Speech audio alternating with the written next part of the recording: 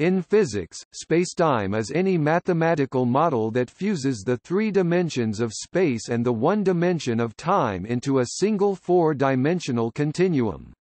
Spacetime diagrams can be used to visualize relativistic effects such as why different observers perceive where and when events occur. Until the turn of the 20th century, the assumption had been that the three-dimensional geometry of the universe, its spatial expression in terms of coordinates, distances, and directions, was independent of one-dimensional time. However, in 1905, Albert Einstein based his seminal work on special relativity on two postulates. 1. The laws of physics are invariant, i.e., identical in all inertial systems, i.e., non-accelerating frames of reference. 2. The speed of light in a vacuum is the same for all observers, regardless of the motion of the light source. The logical consequence of taking these postulates together is the inseparable joining together of the four dimensions, hitherto assumed as independent, of space and time. Many counterintuitive consequences emerge. In addition to being independent of the motion of the light source, the speed of light has the same speed regardless of the frame of reference in which it is measured. The distances and even temporal ordering of pairs of events change when measured in different inertial frames of reference. This is the relativity of simultaneity, and the linear additivity of velocities no longer holds true. Einstein framed his theory in terms of kinematics, the study of moving bodies. His theory was a breakthrough advance over Lorentz's 1904 theory of electromagnetic phenomena and Poincaré's electrodynamic theory. Although these theories included equations identical to those that Einstein introduced, i.e. the Lorentz transformation, they were essentially ad hoc models proposed to explain the results of various experiments, including the famous Michelson-Morley interferometer experiment, that were extremely difficult to fit into existing paradigms. In 1908, Hermann Minkowski, once one of the math professors of a young Einstein in Zurich, presented a geometric interpretation of special relativity that fused time and the three spatial dimensions of space into a single four-dimensional continuum now known as Minkowski space. A key feature of this interpretation is the formal definition of the spacetime interval.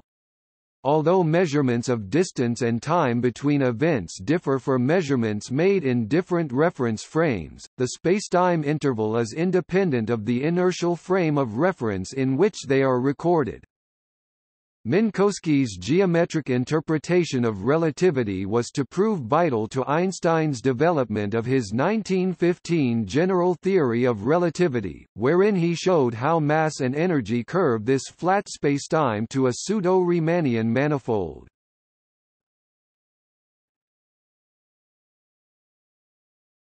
Topic: Introduction.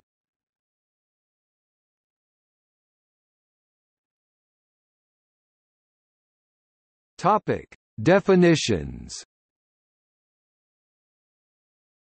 Non-relativistic classical mechanics treats time as a universal quantity of measurement which is uniform throughout space and which is separate from space.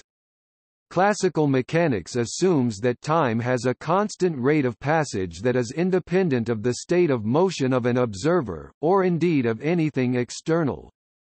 Furthermore, it assumes that space is Euclidean, which is to say, it assumes that space follows the geometry of common sense. In the context of special relativity, time cannot be separated from the three dimensions of space, because the observed rate at which time passes for an object depends on the object's velocity relative to the observer. General relativity, in addition, provides an explanation of how gravitational fields can slow the passage of time for an object as seen by an observer outside the field. In ordinary space, a position is specified by three numbers, known as dimensions. In the Cartesian coordinate system, these are called x, y, and z. A position in spacetime is called an event, and requires four numbers to be specified: the three-dimensional location in space, plus the position in time. Fig. 1. Spacetime is thus four-dimensional. An event is something that happens instantaneously at a single point in spacetime, represented by a set of coordinates x, y, z and t. The word «event» used in relativity should not be confused with the use of the word «event» in normal conversation, where it might refer to an «event» as something such as a concert, sporting event, or a battle. These are not mathematical «events» in the way the word is used in relativity, because they have finite durations and extents. Unlike the analogies used to explain events, such as firecrackers or lightning bolts, mathematical events have zero duration and represent a single point in spacetime. The path of a particle through spacetime can be considered to be a succession of events. The series of events can be linked together to form a line which represents a particle's progress through spacetime. That line is called the particle's world line. Mathematically, spacetime is a manifold, which is to say, it appears locally flat near each point in the same way that, at small enough scales, a globe appears flat. An extremely large scale factor c c, conventionally called the speed of light, relates distances measured in space with distances measured in time. The magnitude of this scale factor, nearly 300,000 kilometers in space, being equivalent to 1 second in time, along with the fact that spacetime is a manifold, implies that at ordinary, non-relativistic speeds and at ordinary, human scale distances, there is little that humans might observe which is noticeably different from what they might observe if the world were Euclidean. It was only with the advent of sensitive scientific measurements in the mid-1800s, such as the Fizeau experiment and the Michelson-Morley experiment, that puzzling discrepancies began to be noted between observation versus predictions based on the implicit assumption of Euclidean space. In special relativity, an observer will, in most cases, mean a frame of reference from which a set of objects or events are being measured. This usage differs significantly from the ordinary English meaning of the term. Reference frames are inherently non-local constructs, and according to this usage of the term, it does not make sense to speak of an observer as having a location. In Fig. 1-1, imagine that the frame under consideration is equipped with a dense lattice of clocks, synchronized within this reference frame, that extends indefinitely throughout the three dimensions of space. Any specific location within the lattice is not important.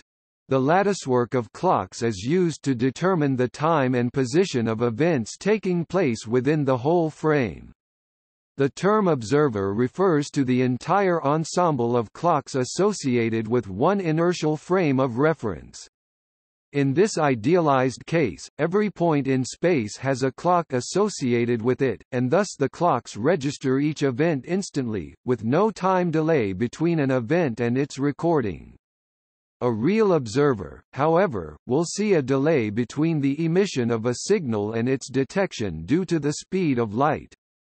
To synchronize the clocks, in the data reduction following an experiment, the time when a signal is received will be corrected to reflect its actual time were it to have been recorded by an idealized lattice of clocks.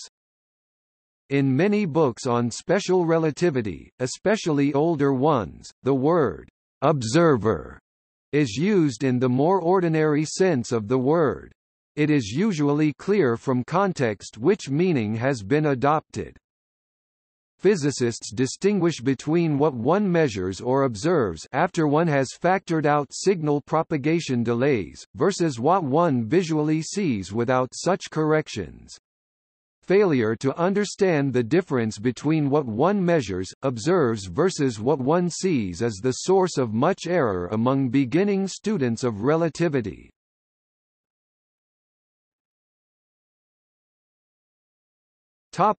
History.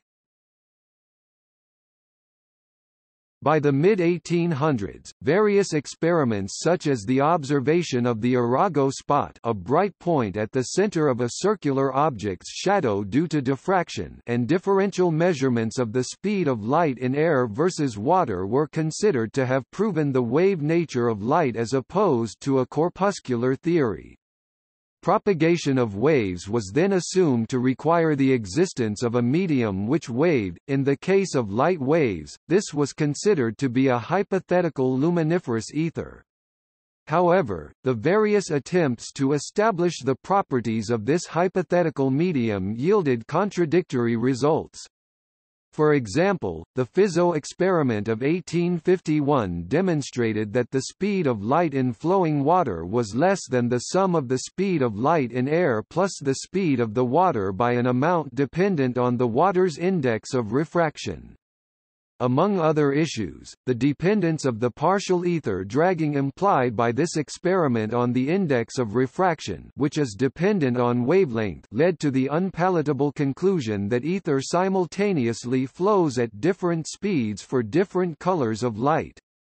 The famous Michelson–Morley experiment of 1887 Fig. 1–2 showed no differential influence of Earth's motions through the hypothetical ether on the speed of light, and the most likely explanation, complete ether dragging, was in conflict with the observation of stellar aberration. George Francis Fitzgerald in 1889 and Hendrik Lorentz in 1892 independently proposed that material bodies traveling through the fixed ether were physically affected by their passage, contracting in the direction of motion by an amount that was exactly what was necessary to explain the negative results of the Michelson–Morley experiment. No length changes occur in directions transverse to the direction of motion.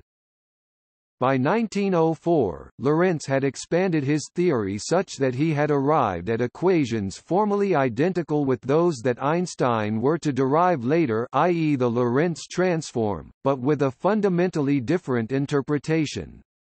As a theory of dynamics, the study of forces and torques and their effect on motion, his theory assumed actual physical deformations of the physical constituents of matter.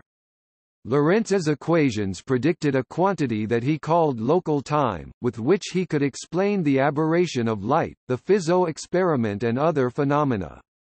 However, Lorentz considered local time to be only an auxiliary mathematical tool, a trick as it were, to simplify the transformation from one system into another.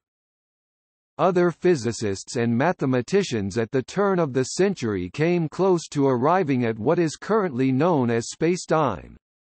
Einstein himself noted, that with so many people unraveling separate pieces of the puzzle, the special theory of relativity, if we regard its development in retrospect, was ripe for discovery in 1905.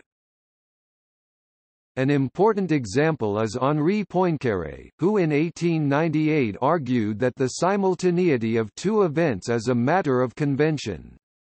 In 1900, he recognized that Lorentz's local time is actually what is indicated by moving clocks by applying an explicitly operational definition of clock synchronization assuming constant light speed. In 1900 and 1904, he suggested the inherent undetectability of the ether by emphasizing the validity of what he called the principle of relativity, and in 1905–1906 he mathematically perfected Lorentz's theory of electrons in order to bring it into accordance with the postulate of relativity. While discussing various hypotheses on Lorentz invariant gravitation, he introduced the innovative concept of a four-dimensional spacetime by defining various four vectors, namely 4 position, 4 velocity, and 4 force. He did not pursue the four-dimensional formalism in subsequent papers, however, stating that this line of research seemed to entail great pain for limited profit, ultimately concluding that three-dimensional language seems the best suited to the description of our world. Furthermore, even as late as 1909, Poincaré continued to believe in the dynamical interpretation of the Lorentz transform.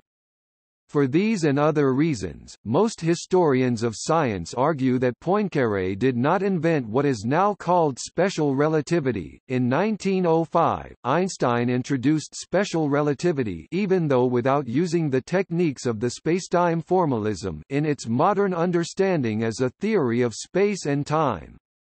While his results are mathematically equivalent to those of Lorentz and Poincaré, it was Einstein who showed that the Lorentz transformations are not the result of interactions between matter and ether, but rather concern the nature of space and time itself. He obtained all of his results by recognizing that the entire theory can be built upon two postulates, the principle of relativity and the principle of the constancy of light speed. Einstein performed his analyses in terms of kinematics, the study of moving bodies without reference to forces, rather than dynamics. His seminal work introducing the subject was filled with vivid imagery involving the exchange of light signals between clocks in motion, careful measurements of the lengths of moving rods, and other such examples. In addition, Einstein in 1905 superseded previous attempts of an electromagnetic mass-energy relation by introducing the general equivalence of mass and energy, which was instrumental for his subsequent formulation of the equivalence principle in 1907, which declares the equivalence of inertial and gravitational mass.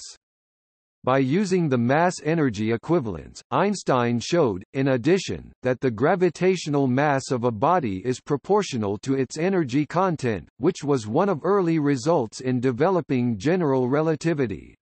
While it would appear that he did not at first think geometrically about spacetime, in the further development of general relativity Einstein fully incorporated the spacetime formalism. When Einstein published in 1905, another of his competitors, his former mathematics professor Hermann Minkowski, had also arrived at most of the basic elements of special relativity. Max Born recounted a meeting he had made with Minkowski, seeking to be Minkowski's student, collaborator. Minkowski had been concerned with the state of electrodynamics after Michelson's disruptive experiments at least since the summer of 1905, when Minkowski and David Hilbert led an advanced seminar attended by notable physicists of the time to study the papers of Lorentz, Poincaré et al. However, it is not at all clear when Minkowski began to formulate the geometric formulation of special relativity that was to bear his name, or to which extent he was influenced by Poincaré's four-dimensional interpretation of the Lorentz transformation. Nor is it clear if he ever fully appreciated Einstein's critical contribution to the understanding of the Lorentz transformations, thinking of Einstein's work as being an extension of Lorentz's work. On November 5, 1907, a little more than a year before his death, Minkowski introduced his geometric interpretation of spacetime in a lecture to the Göttingen Mathematical Society with the title, The Relativity Principle, Das Relativitätsprinzip. On September 21, 1908, Minkowski presented his famous talk, Space and Time, Raum und Zeit, to the German Society of Scientists and Physicians. The opening words of Space and Time include Minkowski's famous statement that, "Henceforth, space for itself, and time for itself shall completely reduce to a mere shadow, and only some sort of union of the two shall preserve independence." Space and Time included the first public presentation of spacetime diagrams, Fig. 1–4, and included a remarkable demonstration that the concept of the invariant interval discussed below, along with the empirical observation that the speed of light is finite, allows derivation of the entirety of special relativity. The spacetime concept and the Lorentz group are closely connected to certain types of sphere, hyperbolic, or conformal geometries and and their transformation groups already developed in the 19th century, in which invariant intervals analogous to the spacetime interval are used. Einstein, for his part, was initially dismissive of Minkowski's geometric interpretation of special relativity, regarding it as Überflüssige Gelehrsamkeit, superfluous learnedness. However, in order to complete his search for general relativity that started in 1907, the geometric interpretation of relativity proved to be vital, and in 1916, Einstein fully acknowledged his indebtedness to Minkowski, whose interpretation greatly facilitated the transition to general relativity. Since there are other types of spacetime, such as the curved spacetime of general relativity, the spacetime of special relativity is today known as Minkowski spacetime.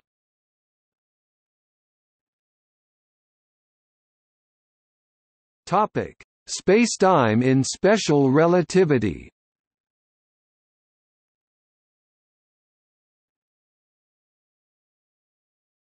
Topic: Spacetime interval. In 3 dimensions, the distance delta d delta d between 2 points can be defined using the Pythagorean theorem.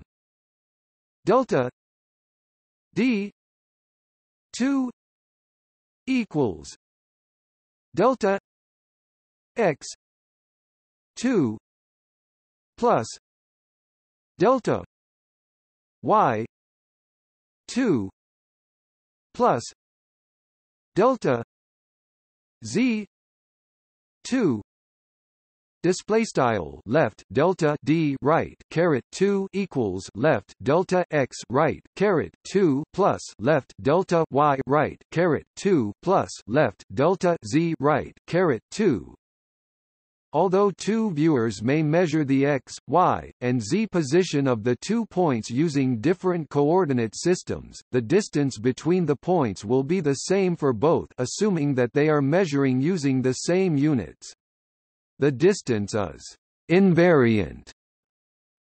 In special relativity, however, the distance between 2 points is no longer the same if measured by 2 different observers when one of the observers is moving, because of Lorentz contraction. The situation is even more complicated if the 2 points are separated in time as well as in space. For example, if one observer sees 2 events occur at the same place, but at different times, a person moving with respect to the first observer will see the 2 events occurring at different places, because from their point of view, they are stationary, and the position of the event is receding or approaching.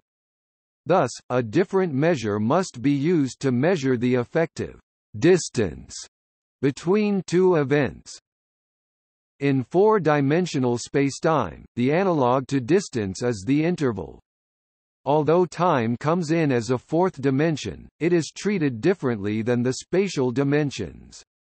Minkowski space hence differs in important respects from 4-dimensional Euclidean space.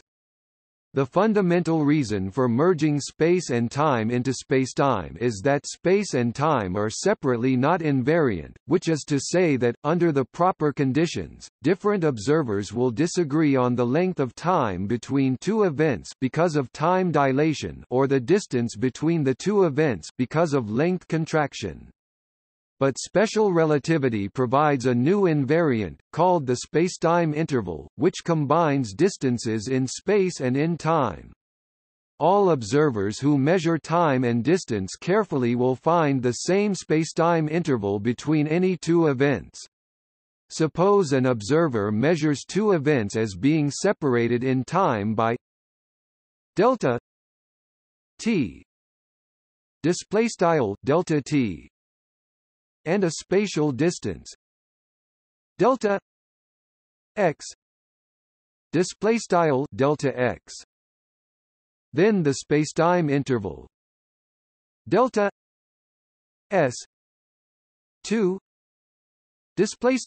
left delta s right caret 2 between the 2 events that are separated by a distance delta x display style delta x in space and by delta c t equals c delta t display style delta court equals c delta t in the c t display style court coordinate is delta s 2 equals delta c t 2 minus delta x 2 display style delta s caret 2 equals delta court caret 2 delta x caret 2, or for three space dimensions delta s 2 equals delta c t 2 minus delta x 2 minus delta y 2 minus delta z 2 display style delta s caret 2 equals delta court caret 2 delta x caret 2 delta y caret 2 delta z caret 2. The constant c display style text rm c, the speed of light, converts the units used to measure time seconds into units used to measure distance meters.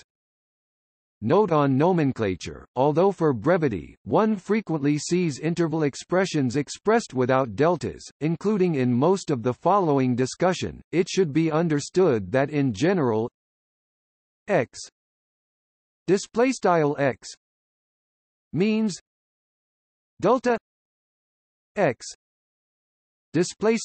delta x etc. We are always concerned with differences of spatial or temporal coordinate values belonging to two events, and since there is no preferred origin, single coordinate values have no essential meaning.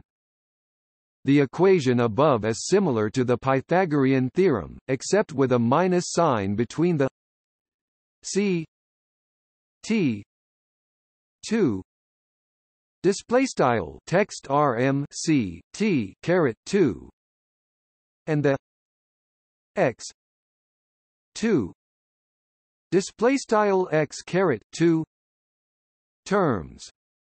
Note also that the spacetime interval is the quantity s 2 display style s caret 2, not s display style s itself. The reason is that unlike distances in Euclidean geometry, intervals in Minkowski spacetime can be negative. Rather than deal with square roots of negative numbers, physicists customarily regard s 2 display style s caret 2 as a distinct symbol in itself, rather than the square of something. Because of the minus sign, the spacetime interval between two distinct events can be zero. If s 2 display style s caret 2 is positive, the spacetime interval is timelike, meaning that two events are separated by more time than space. If s 2 display style s caret 2 is negative, the spacetime interval is spacelike, meaning that two events are separated by more space than time. Spacetime intervals are zero when x equals plus or minus c t display style x equals pm text rm c t In other words, the spacetime interval between two events on the world line of something moving at the speed of light is zero. Such an interval is termed lightlike or null. A photon arriving in our eye from a distant star will not have aged, despite having, from our perspective, spent years in its passage. A spacetime diagram is typically drawn with only a single space and a single time coordinate. Fig. 2.2.1 presents a spacetime diagram illustrating the world lines, i.e. paths in spacetime, of two photons, A and B, originating from the same event and going in opposite directions. In addition, C illustrates the world line of a slower than light speed object. The vertical time coordinate is scaled by c text rm c, so that it has the same units meters as the horizontal space coordinate. Since photons travel at the speed of light, their world lines have a slope of plus or minus 1. In other words, every meter that a photon travels to the left or right requires approximately 3.3 nanoseconds of time. Note on nomenclature, there are two sign conventions in use in the relativity literature. S 2 equals C T 2 minus X 2 minus Y 2 minus Z 2. Display style s caret 2 equals text rm c t caret 2 x caret 2 y caret 2 z caret 2 and s 2 equals minus c t 2 plus x 2 plus y 2 plus z 2. Display style s caret 2 equals text rm c t caret 2 plus x caret 2 plus y caret 2 plus z caret 2. These sign conventions are associated with the metric signatures plus minus minus minus and minus plus plus plus. A minor variation is to place the time coordinate last rather than first. Both conventions are widely used within the field of study. Topic: Reference frames. To gain insight in how spacetime coordinates measured by observers in different reference frames compare with each other, it is useful to work with a simplified setup with frames in a standard configuration. With care, this allows simplification of the math with no loss of generality in the conclusions that are reached. In Fig. 2.2, two Galilean reference frames, i.e. conventional three-space frames, are displayed in relative motion. Frame S belongs to a first observer O, and frame S, pronounced S prime, belongs to a second observer O.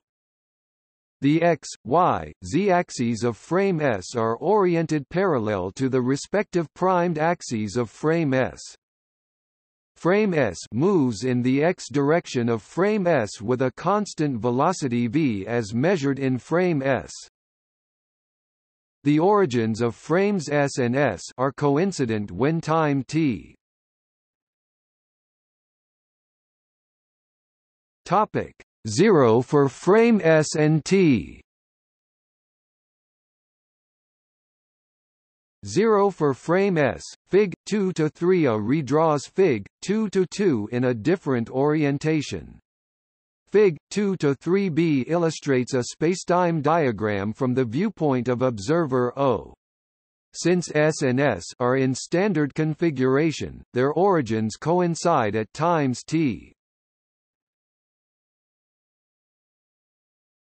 Topic: 0 in frame S and T. 0 in frame S. The court axis passes through the events in frame S which have x. Topic 0, but the points with x. 0 are moving in the x direction of frame S with velocity v, so that they are not coincident with the court axis at any time other than 0. Therefore, the court axis is tilted with respect to the court axis by an angle theta given by tan theta equals v c. Display style tan theta equals v c. The x-axis is also tilted with respect to the x-axis. To determine the angle of this tilt, we recall that the slope of the world line of a light pulse is always plus or minus 1. Fig. 2-3c presents a spacetime diagram from the viewpoint of observer O. Event P represents the emission of a light pulse at x. Topic 0, court -a. The pulse is reflected from a mirror situated a distance of from the light source event Q, and returns to the light source at x. Topic 0, court event R. The same events P, Q, R are plotted in Fig. 2-3b in the frame of observer O. The light paths have slopes equals 1 and -1 so that PQR forms a right triangle. Since OP equals OQ equals OR, the angle between x and x must also be theta. While the rest frame has space and time axes that meet at right angles, the moving frame is drawn with axes that meet at an acute angle. The frames are actually equivalent. The asymmetry is due to unavoidable distortions in how spacetime coordinates can map onto a Cartesian plane, and should be considered no stranger than the manner in which, on a Mercator projection of the Earth, the relative sizes of land masses near the poles Greenland and Antarctica are highly exaggerated relative to land masses near the equator. Topic light cone equals in Fig. 2-4, event O is at the origin of a spacetime diagram, and the two diagonal lines represent all events that have zero spacetime interval with respect to the origin event. These two lines form what is called the light cone of the event O, since adding a second spatial dimension Fig. 2-5 makes the appearance that of two right circular cones meeting with their apices at O. One cone extends into the future t greater than 0, the other into the past t. A light double cone divides spacetime into separate regions with respect to its apex. The interior of the future light cone consists of all events that are separated from the apex by more time temporal distance than necessary to cross their spatial distance at lightspeed. These events comprise the time-like future of the event O. Likewise, the time-like past comprises the interior events of the past light cone. So in time-like intervals delta court is greater than delta x, making time-like intervals positive. The region exterior to the light cone consists of events that are separated from the event O by more space than can be crossed at lightspeed in the given time. These events comprise the so-called spacelike region of the event O, denoted elsewhere in Fig. 2-4. Events on the light cone itself are said to be lightlike or null-separated from O because of the invariance of the spacetime interval. All observers will assign the same light cone to any given event, and thus will agree on this division of spacetime. The light cone has an essential role within the concept of causality. It is possible for a not faster than light speed signal to travel from the position and time of O to the position and time of D. Fig. 2-4. It is hence possible for event O to have a causal influence on event D. The future light cone contains all the events that could be causally influenced by O. Likewise, it is possible for a not faster than light speed signal to travel from the position and time of A, to the position and time of O. The past light cone contains all the events that could have a causal influence on O. In contrast, assuming that signals cannot travel faster than the speed of light, any event, like e.g. B or C, in the spacelike region elsewhere, cannot either affect event O, nor can they be affected by event O employing such signaling. Under this assumption, any causal relationship between event O and any events in the spacelike region of a light cone is excluded.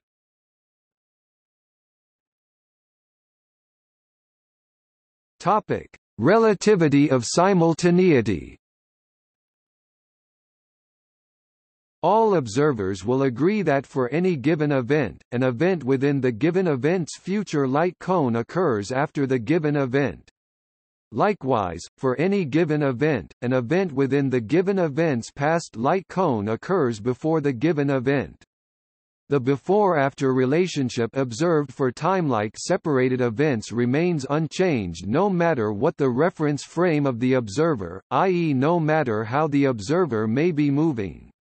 The situation is quite different for spacelike separated events. Fig. 2-4 was drawn from the reference frame of an observer moving at v. Topic 0. From this reference frame, event C is observed to occur after event O, and event B is observed to occur before event O from a different reference frame. The orderings of these non-causally related events can be reversed. In particular, one notes that if two events are simultaneous in a particular reference frame, they are necessarily separated by a spacelike interval and thus are noncausally related. The observation that simultaneity is not absolute, but depends on the observer's reference frame, is termed the relativity of simultaneity. Fig. 2-6 illustrates the use of spacetime diagrams in the analysis of the relativity of simultaneity. The events in spacetime are invariant, but the coordinate frames transform as discussed above for Fig. 2-3. The three events A, B, C are simultaneous from the reference frame of an observer moving at v. 0. From the reference frame of an observer moving at v.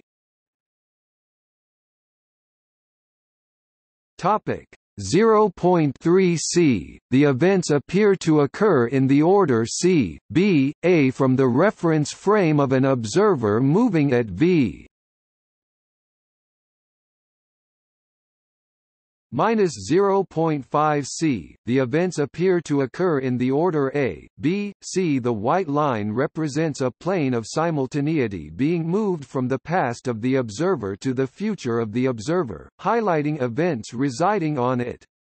The gray area is the light cone of the observer, which remains invariant. A spacelike spacetime interval gives the same distance that an observer would measure if the events being measured were simultaneous to the observer. A spacelike spacetime interval hence provides a measure of proper distance, i.e. the true distance equals minus s 2 text style sqrt s caret 2. Likewise, a timelike spacetime interval gives the same measure of time as would be presented by the cumulative ticking of a clock that moves along a given world line.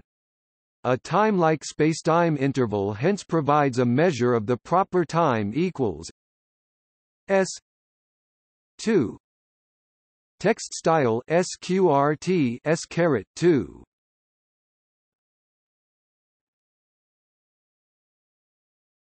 Topic: Invariant hyperbola.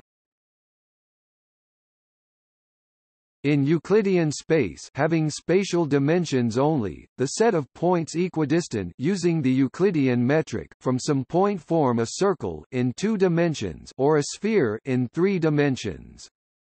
In 1+1 dimensional Minkowski spacetime, having one temporal and one spatial dimension, the points at some constant spacetime interval away from the origin using the Minkowski metric form curves given by the 2 equations C T 2 minus x 2 equals plus or minus s 2. Display style court caret 2 x caret 2 equals PMS caret 2 with s 2 display style s caret 2 some positive real constant. These equations describe 2 families of hyperbolae in an x-court spacetime diagram, which are termed invariant hyperbolae. In Fig. 2-7a, each magenta hyperbola connects all events having some fixed spacelike separation from the origin, while the green hyperbolae connect events of equal timelike separation. Fig. 2-7b reflects the situation in 1+2 dimensional Minkowski spacetime, 1 temporal and 2 spatial dimensions, with the corresponding hyperboloids. Each timelike interval generates a hyperboloid of 1 sheet, while each spacelike interval generates a hyperboloid of 2 sheets. The 1+2 dimensional boundary between space and timelike hyperboloids, established by the events forming a zero spacetime interval to the origin, is made up by degenerating the hyperboloids to the light cone. In 1+1 dimensions, the hyperbolae degenerate to the 2 gray 45 degrees lines depicted in Fig. 2-7a. Note on nomenclature: the magenta hyperbolae, which cross the x-axis, are termed timelike in contrast to spacelike hyperbolae because all distances to the origin along the hyperbola are timelike intervals. Because of that, these hyperbolae represent actual paths that can be traversed by constantly accelerating particles in spacetime. Between any 2 events on one hyperbola, a causality relation is possible, because the inverse of the slope representing the necessary speed for all secants is less than c. C. On the other hand, the green hyperbolae, which cross the chord axis, are termed spacelike, because all intervals along these hyperbolae are spacelike intervals. No causality is possible between any 2 points on one of these hyperbolae, because all secants represent speeds larger than c. C.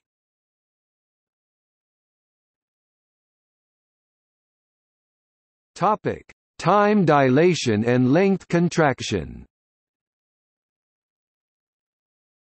Fig. 2-8 illustrates the invariant hyperbola for all events that can be reached from the origin in a proper time of 5 meters, approximately 1.67 times 10⁻⁸ s. Different world lines represent clocks moving at different speeds. A clock that is stationary with respect to the observer has a world line that is vertical, and the elapsed time measured by the observer is the same as the proper time. For a clock traveling at 0.3 c, the elapsed time measured by the observer is 5.24 meters, 1.75 times 10⁻⁸ s, while for a clock traveling at 0.7 c, the elapsed time measured by the observer is 7.00 meters, 2.34 times 10⁻⁸ s. This illustrates the phenomenon known as time dilation. Clocks that travel faster take longer in the observer frame to tick out the same amount of proper time, and they travel further along the x-axis than they would have without time dilation. The measurement of time dilation by 2 observers in different inertial reference frames is mutual. If observer O measures the clocks of observer O as running slower in his frame, observer O in turn will measure the clocks of observer O as running slower. Length contraction, like time dilation, is a manifestation of the relativity of simultaneity. Measurement of length requires measurement of the spacetime interval between two events that are simultaneous in one's frame of reference. But events that are simultaneous in one frame of reference are, in general, not simultaneous in other frames of reference. Fig. 2-9 illustrates the motions of a 1-meter rod that is traveling at 0.5 c along the x-axis. The edges of the blue band represent the world lines of the rod's two endpoints. The invariant hyperbola illustrates events separated from the origin by a spacelike interval of 1 meter. The endpoints O and B measured when t = 0 are simultaneous events in the S frame. But to an observer in frame S, events O and B are not simultaneous. To measure length, the observer in frame S measures the endpoints of the rod as projected onto the x-axis along their world lines. The projection of the rod's world sheet onto the x-axis yields the foreshortened length OC, not illustrated. Drawing a vertical line through A so that it intersects the x-axis demonstrates that, even as OB is foreshortened from the point of view of observer O, OA is likewise foreshortened from the point of view of observer O. In the same way that each observer measures the other's clocks as running slow, each observer measures the other's rulers as being contracted.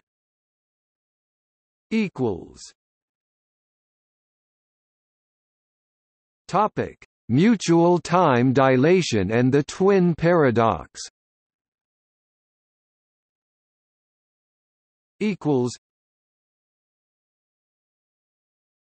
Topic: Mutual time dilation. Mutual time dilation and length contraction tend to strike beginners as inherently self-contradictory concepts. The worry is that if observer A measures observer B's clocks as running slowly, simply because B is moving at speed v relative to A, then the principle of relativity requires that observer B likewise measures A's clocks as running slowly. This is an important question that goes to the heart of understanding special relativity. Basically, A and B are performing two different measurements. In order to measure the rate of ticking of one of B's clocks, A must use two of his own clocks, the first to record the time where B's clock first ticked at the first location of B, and second to record the time where B's clock emitted its second tick at the next location of B. Observer A needs two clocks because B is moving, so a grand total of 3 clocks are involved in the measurement. A's two clocks must be synchronized in A's frame. Conversely, B requires two clocks synchronized in her frame to record the ticks of A's clocks at the locations where A's clocks emitted their ticks. Therefore, A and B are performing their measurements with different sets of 3 clocks each.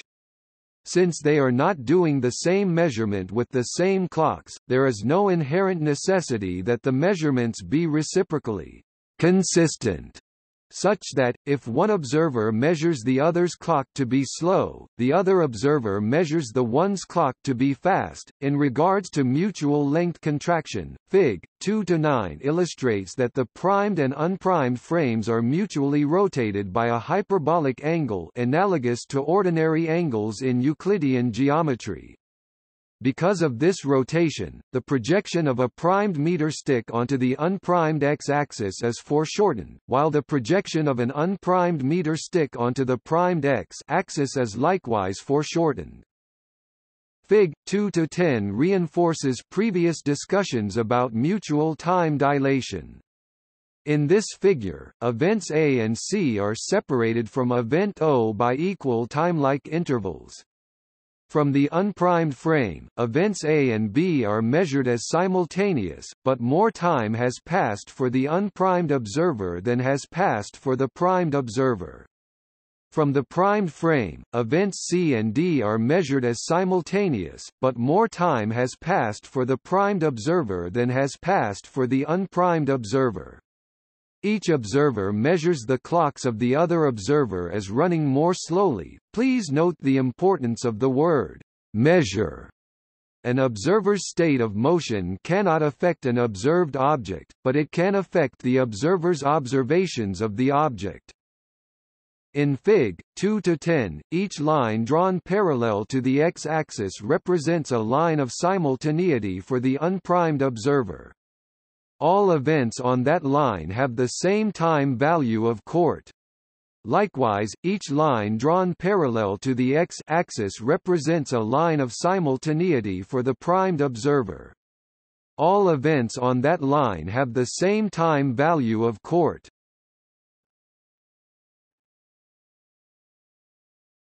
Topic: Twin paradox.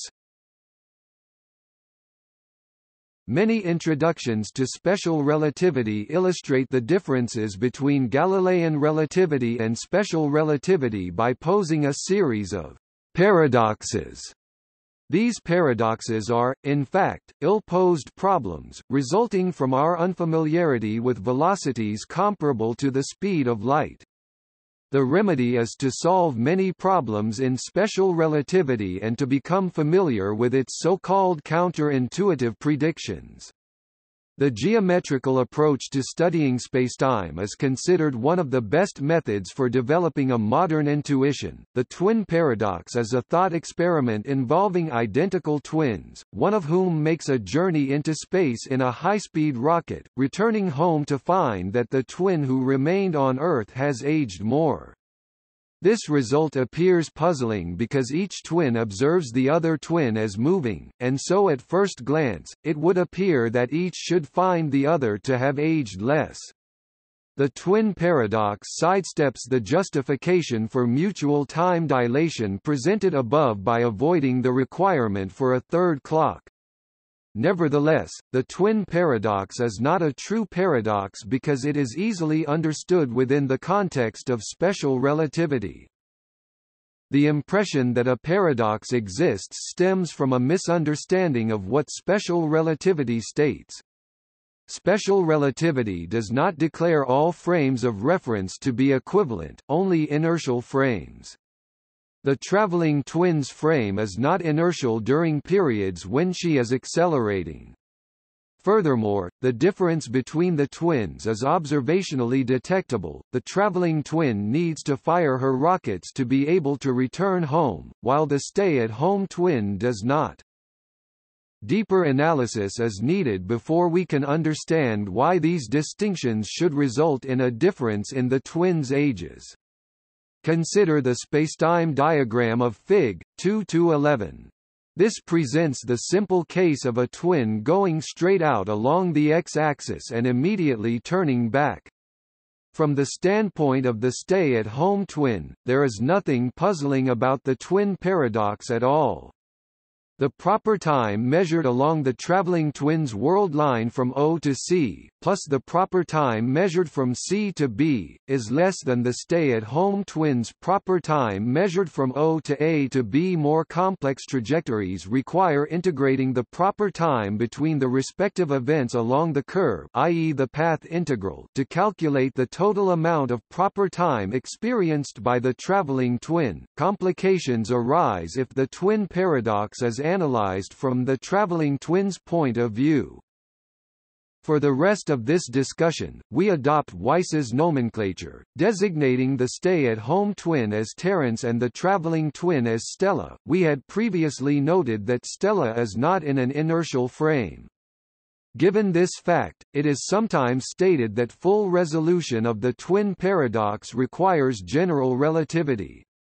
This is not true. A pure senior analysis would be as follows: analyzed in Stella's rest frame, she is motionless for the entire trip. When she fires her rockets for the turnaround, she experiences a pseudo-force which resembles a gravitational force. Figs 2-6 and 2-11 illustrate the concept of lines, planes of simultaneity. Lines parallel to the observer's x-axis (xy plane) represent sets of events that are simultaneous in the observer frame. In Fig. 2-11, the blue lines connect events on Terence's world line which, from Stella's point of view, are simultaneous with events on her world line. Terence, in turn, would observe a set of horizontal lines of simultaneity. Throughout both the outbound and the inbound legs of Stella's journey, she measures Terence's clocks as running slower than her own. But during the turnaround, i.e., between the bold blue lines in the figure, a shift takes place in the angle of her lines of simultaneity, corresponding to a rapid skip over of the events in Terence's world line that Stella considers to be simultaneous with her own. Therefore, at the end of her trip, Stella finds that Terence has aged more than she has. Although general relativity is not required to analyze the twin paradox, application of the equivalence principle of general relativity does provide some additional insight into the subject. We had previously noted that Stella is not stationary in an inertial frame. Analyzed in Stella's rest frame, she is motionless for the entire trip. When she is coasting, her rest frame is inertial, and Terence's clock will appear to run slow. But when she fires her rockets for the turnaround, her rest frame is an accelerated frame and she experiences a force which is pushing her as if she were in a gravitational field. Terence will appear to be high up in that field, and because of gravitational time dilation, his clock will appear to run fast, so much so that the net result will be that Terence has aged more than Stella when they are back together. As will be discussed in the forthcoming section Curvature of Time, the theoretical arguments predicting gravitational time dilation are not exclusive to general relativity. Any theory of gravity will predict gravitational time dilation if it respects the principle of equivalence, including Newton's theory.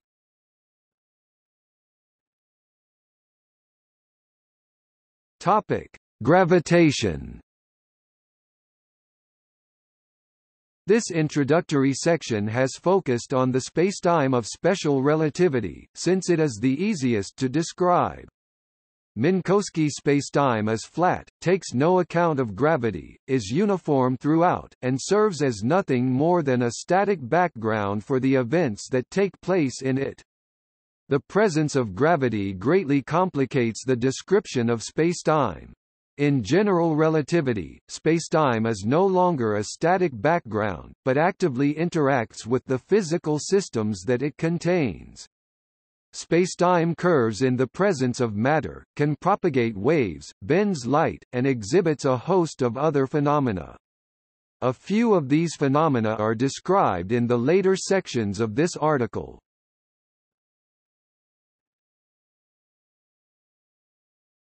Topic: Basic mathematics of spacetime.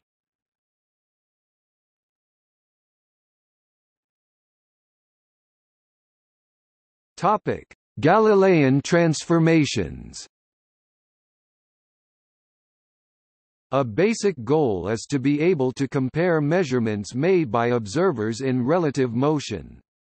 Say we have an observer O in frame S who has measured the time and space coordinates of an event, assigning this event 3 Cartesian coordinates, and the time is measured on his lattice of synchronized clocks x, y, z, t. See Fig. 1-1. A second observer O in a different frame S measures the same event in her coordinate system and her lattice of synchronized clocks x, y, z, t. Since we are dealing with inertial frames, neither observer is under acceleration, and a simple set of equations allows us to relate coordinates x, y, z, t to x, y, z, t. Given that the two coordinate systems are in standard configuration, meaning that they are aligned with parallel x, y, z coordinates and that t. Topic 0 when t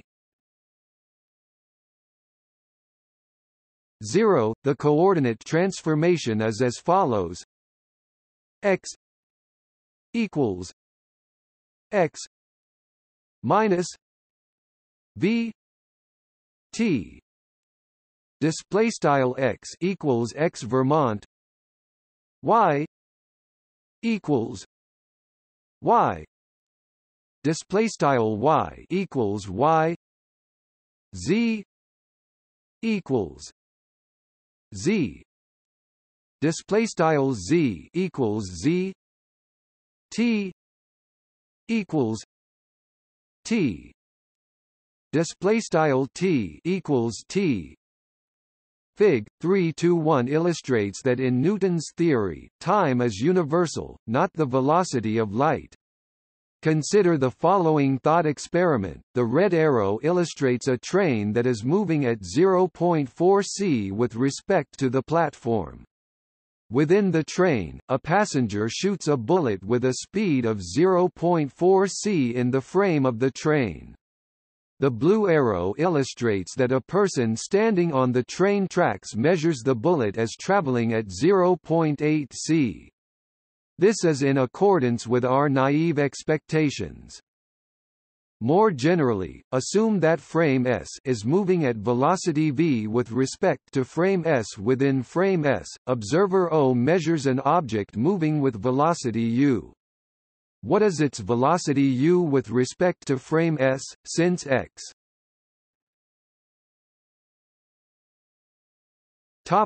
ut x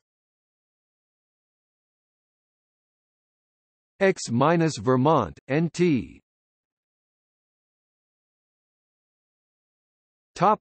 T, we can write x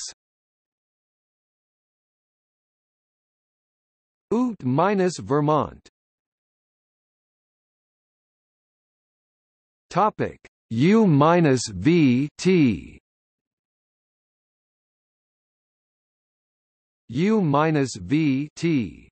This leads to u equals x t and ultimately u equals u minus v. Display style u equals uv or u equals u plus v. Display style u equals u plus v, which is the common-sense Galilean law for the addition of velocities.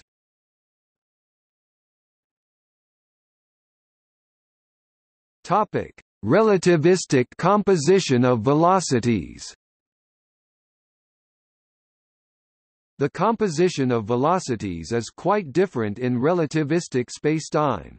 To reduce the complexity of the equations slightly, we introduce a common shorthand for the ratio of the speed of an object relative to light.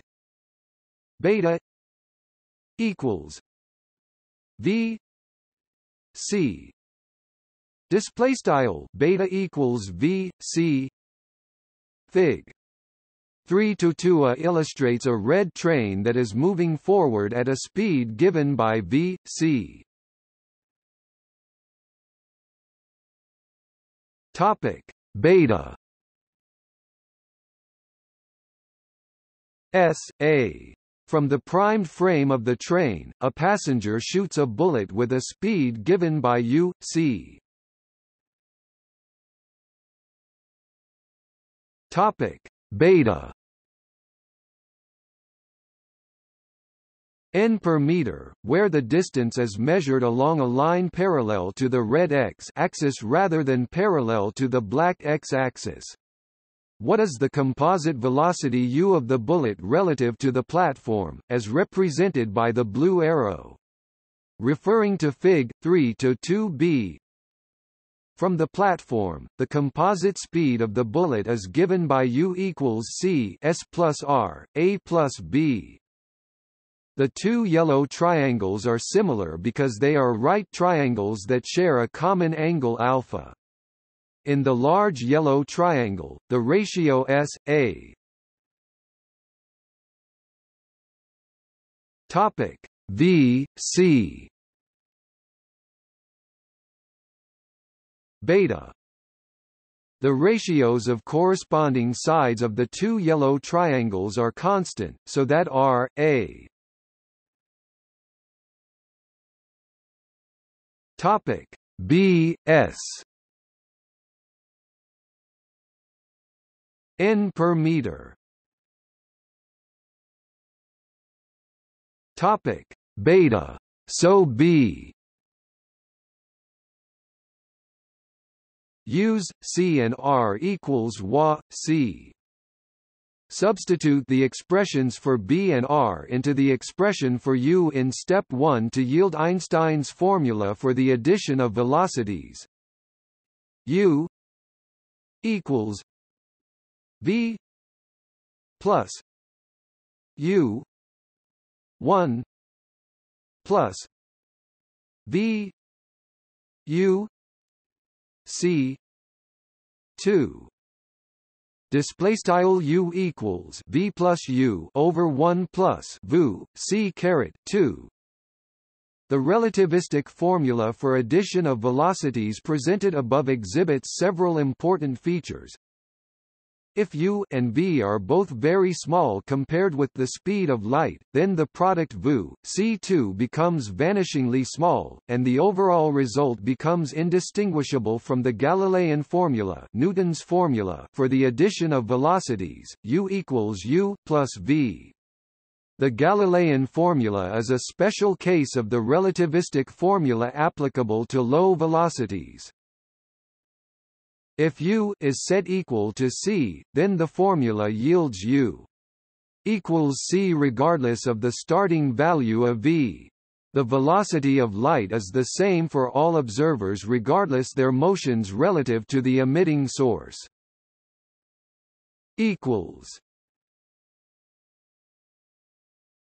Topic: Time dilation and length contraction revisited.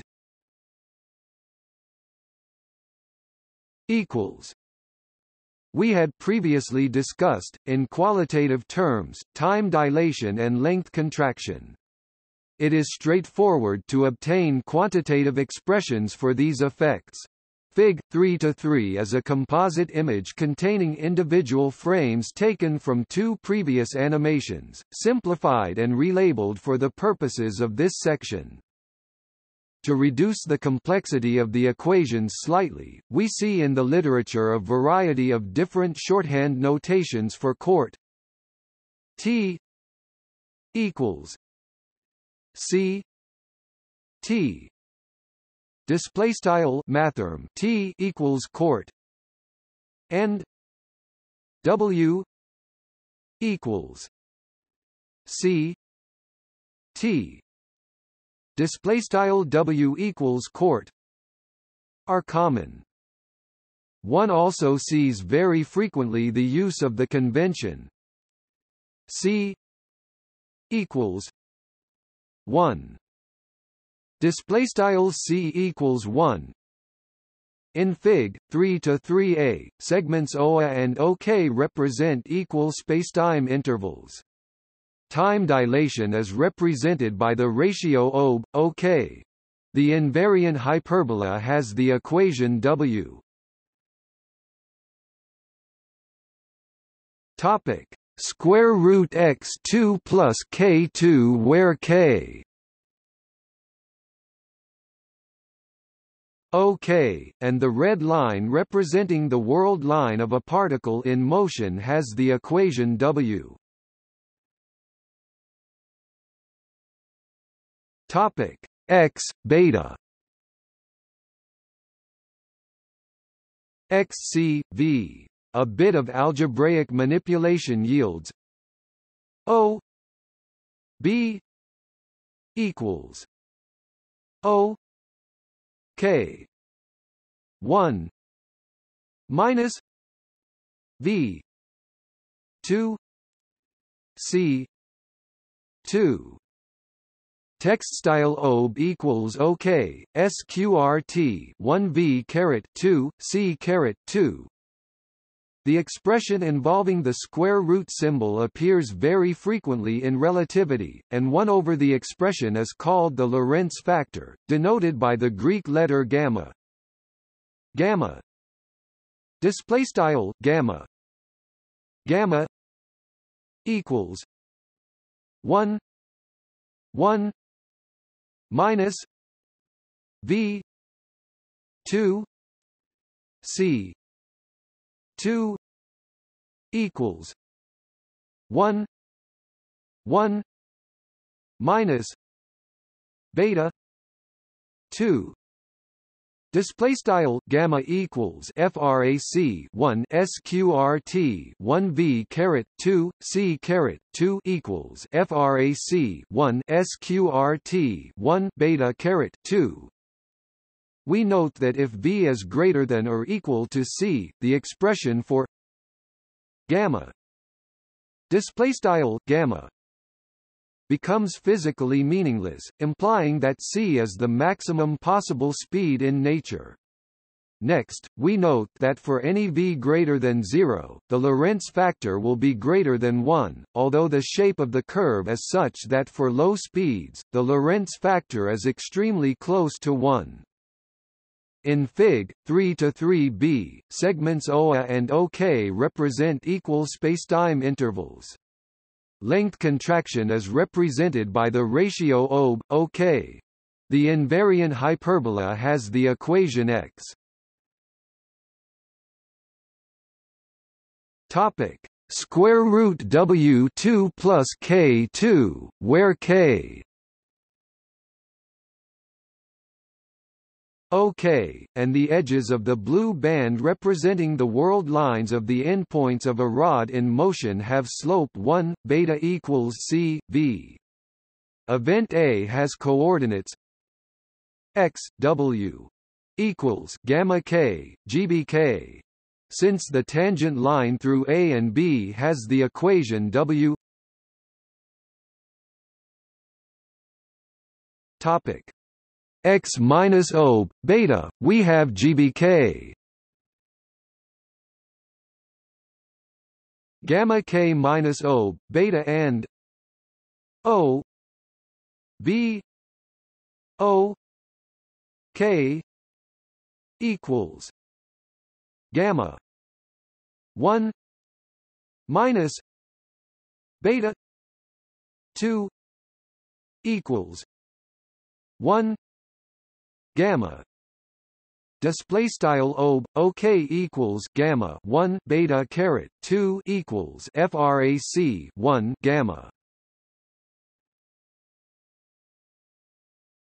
Topic: Lorentz transformations. The Galilean transformations and their consequent common-sense law of addition of velocities work well in our ordinary low-speed world of planes, cars and balls. Beginning in the mid-1800s, however, sensitive scientific instrumentation began finding anomalies that did not fit well with the ordinary addition of velocities. To transform the coordinates of an event from one frame to another in special relativity, we use the Lorentz transformations.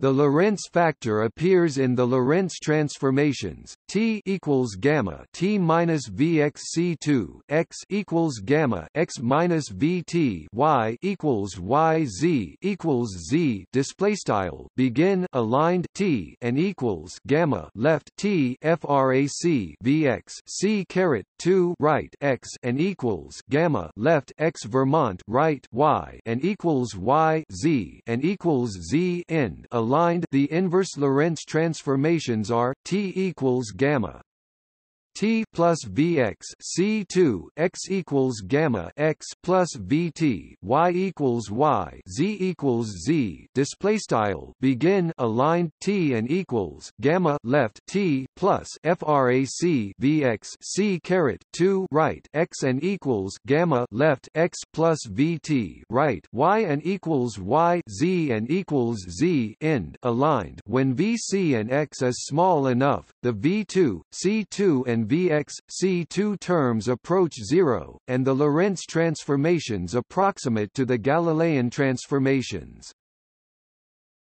As noted before, when we write t equals gamma T minus V X C 2 display style T equals gamma TVX C caret 2 X equals gamma X minus V T display style X equals gamma X Vermont and so forth. We most often really mean delta T equals gamma delta T minus V delta X C 2 display style delta T equals gamma delta T V delta X C caret 2 delta X equals gamma delta X minus V delta T display style delta X equals gamma delta X V delta T and so forth. Although, for brevity, we write the Lorentz transformation equations without deltas, it should be understood that X means delta X, etc. We are, in general, always concerned with the space and time differences between events. Note on nomenclature, calling one set of transformations the normal Lorentz transformations and the other the inverse transformations is misleading, since there is no intrinsic difference between the frames. Different authors call one or the other set of transformations the inverse set. The forwards and inverse transformations are trivially related to each other, since the S-frame can only be moving forwards or reverse with respect to S. So inverting the equations simply entails switching the primed and unprimed variables and replacing V with minus V. Example, Terence and Stella are at an Earth-to-Mars space race. Terence is an official at the starting line, while Stella is a participant. At time t topic t 0, Stella's spaceship accelerates instantaneously to a speed of 0.5 c. The distance from Earth to Mars is 300 light-seconds, about 90.0 times 106 kilometers. Terence observes Stella crossing the finish line clock at t. Topic 600.00 s. But Stella observes the time on her ship chronometer to be t. Gamma display style gamma T minus Vx C2 equals 519.62 s as she passes the finish line, and she calculates the distance between the starting and finish lines, as measured in her frame, to be 259.81 light-seconds, about 77.9 times 106 kilometers. 1.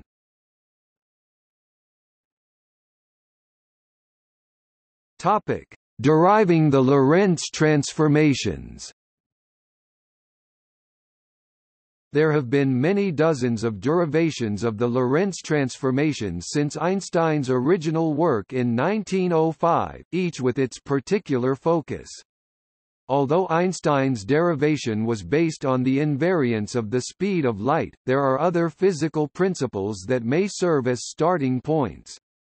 Ultimately, these alternative starting points can be considered different expressions of the underlying principle of locality, which states that the influence that one particle exerts on another cannot be transmitted instantaneously. The derivation given here and illustrated in Fig. 3-5 is based on one presented by BAIs and makes use of previous results from the relativistic composition of velocities, time dilation, and length contraction sections. Event P has coordinates w, x in the black rest system and coordinates w, x in the red frame that is moving with velocity parameter beta equals v, c. How do we determine w and x in terms of w and x? Or the other way around, of course. It is easier at first to derive the inverse Lorentz transformation. We start by noting that there can be no such thing as length expansion, contraction in the transverse directions. Y must equal y and z must equal z, otherwise whether a fast-moving 1-meter ball could fit through a 1-meter circular hole would depend on the observer. The first postulate of relativity states that all inertial frames are equivalent, and transverse expansion, contraction would violate this law. From the drawing, W topic A plus B and X R plus S. From previous results using similar triangles, we know that S, A topic B, R V, C equals beta. We know that because of time dilation, A equals gamma W. Substituting equation 4 into S, A. Topic: Beta yields S. Gamma W beta. Length contraction and similar triangles give us R. Topic: Gamma X and B. Beta R equals BGX. Substituting the expressions for S, A, R and B into the equations in step 2 immediately yield W equals gamma W plus beta gamma X. Display style W equals gamma W plus beta gamma X. X equals gamma X plus beta gamma W. Display style X equals gamma X plus beta gamma W. The above equations are alternate expressions for the t and x equations of the inverse Lorentz transformation, as can be seen by substituting cort for W, cort for W, and V, C for beta. From the inverse transformation, the equations of the forwards transformation can be derived by solving for t and x.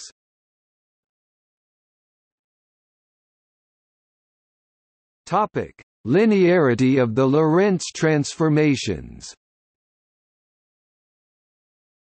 The Lorentz transformations have a mathematical property called linearity, since x and t are obtained as linear combinations of x and t, with no higher powers involved. The linearity of the transformation reflects a fundamental property of spacetime that we tacitly assumed while performing the derivation, namely, that the properties of inertial frames of reference are independent of location and time. In the absence of gravity, spacetime looks the same everywhere. All inertial observers will agree on what constitutes accelerating and non-accelerating motion. Any one observer can use her own measurements of space and time, but there is nothing absolute about them. Another observer's conventions will do just as well. A result of linearity is that if two Lorentz transformations are applied sequentially, the result is also a Lorentz transformation. Example: Terence observes Stella speeding away from him at 0.500 c, and he can use the Lorentz transformations with beta. Topic: 0.500 to relate Stella's measurements to his own. Stella, in her frame, observes Ursula traveling away from her at 0.250 c, and she can use the Lorentz transformations with beta 0.250 to relate Ursula's measurements with her own. Because of the linearity of the transformations and the relativistic composition of velocities, Terence can use the Lorentz transformations with beta equals 0.666 to relate Ursula's measurements with his own.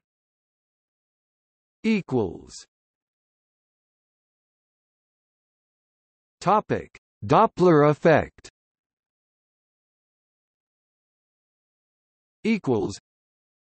The Doppler effect is the change in frequency or wavelength of a wave for a receiver and source in relative motion. For simplicity, we consider here two basic scenarios. 1. The motions of the source and/or receiver are exactly along the line connecting them, longitudinal Doppler effect, and 2. The motions are at right angles to the said line, transverse Doppler effect. We are ignoring scenarios where they move along intermediate angles.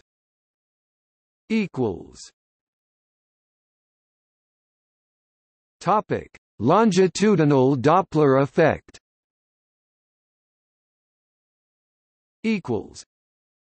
The classical Doppler analysis deals with waves that are propagating in a medium, such as sound waves or water ripples, and which are transmitted between sources and receivers that are moving towards or away from each other.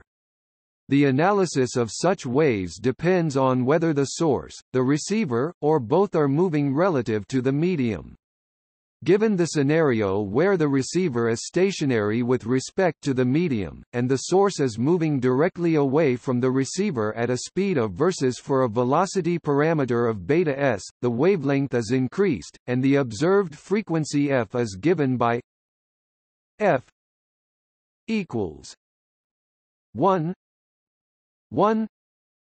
plus beta s f 0. Display style f equals frac 1 plus beta underscore s f underscore 0. On the other hand, given the scenario where source is stationary, and the receiver is moving directly away from the source at a speed of vr for a velocity parameter of beta r, the wavelength is not changed, but the transmission velocity of the waves relative to the receiver is decreased, and the observed frequency f is given by f equals 1 minus beta r f 0. Display style f equals 1 beta underscore r f underscore 0. Light, unlike sound or water ripples, does not propagate through a medium, and there is no distinction between a source moving away from the receiver or a receiver moving away from the source. Fig. 3-6 illustrates a relativistic spacetime diagram showing a source separating from the receiver with a velocity parameter beta, so that the separation between source and receiver at time w is beta w. Because of time dilation, w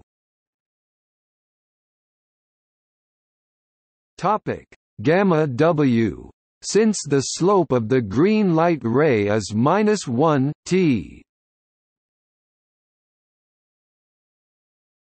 W plus beta W equals gamma W 1 plus beta. Hence, the relativistic Doppler effect is given by F equals 1 minus beta 1 plus beta F 0. Display style f equals sqrt frac 1 beta 1 plus beta f underscore 0.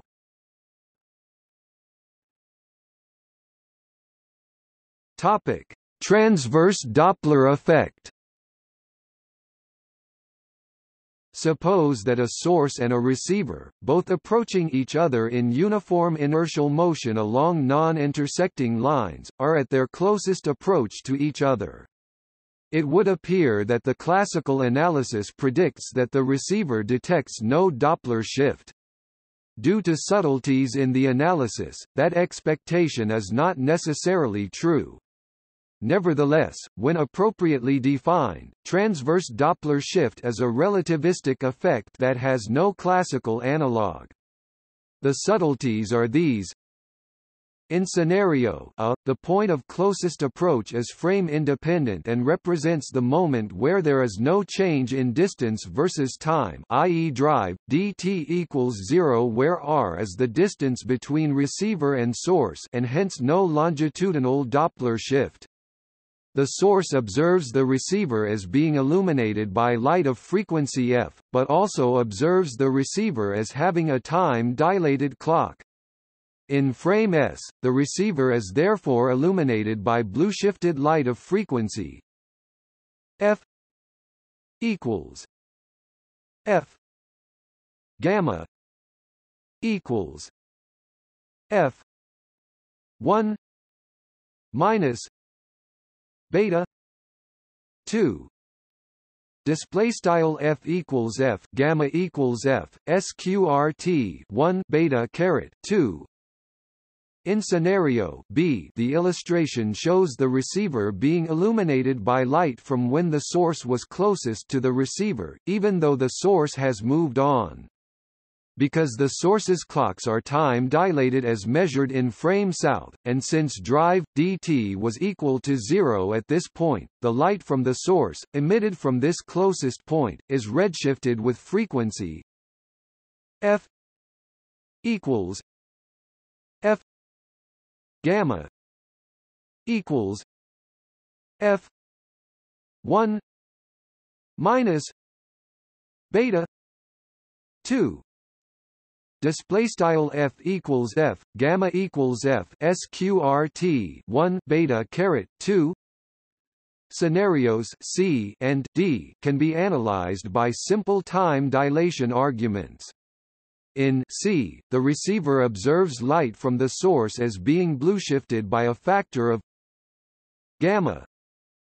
Display style gamma. And in D, the light is redshifted.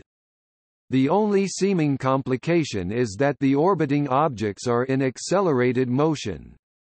However, if an inertial observer looks at an accelerating clock, only the clock's instantaneous speed is important when computing time dilation. The converse, however, is not true. Most reports of transverse Doppler shift refer to the effect as a redshift and analyze the effect in terms of scenarios B or D.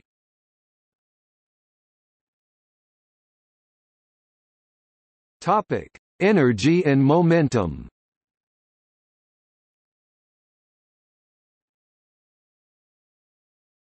Topic: Extending momentum to 4 dimensions. In classical mechanics, the state of motion of a particle is characterized by its mass and its velocity. Linear momentum, the product of a particle's mass and velocity, is a vector quantity, possessing the same direction as the velocity, p equals mv.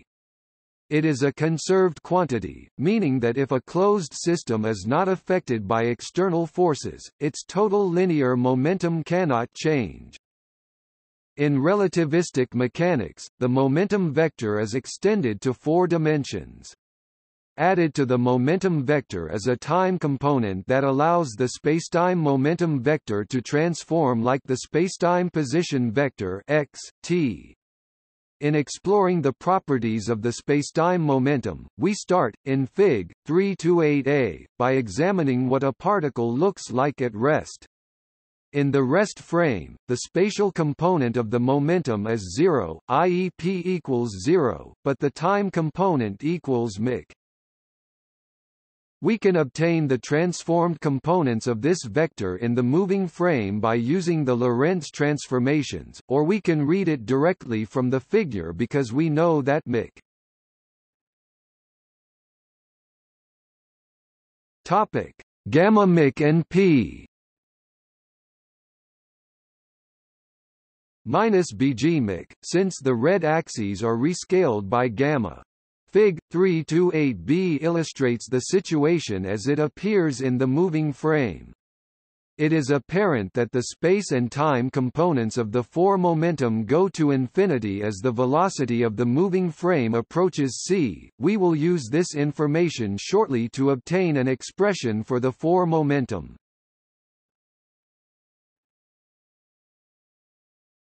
Topic: Momentum of light. Light particles, or photons, travel at the speed of c, the constant that is conventionally known as the speed of light. This statement is not a tautology, since many modern formulations of relativity do not start with constant speed of light as a postulate. Photons therefore propagate along a light-like world line and, in appropriate units, have equal space and time components for every observer. A consequence of Maxwell's theory of electromagnetism is that light carries energy and momentum, and that their ratio is a constant, e.p.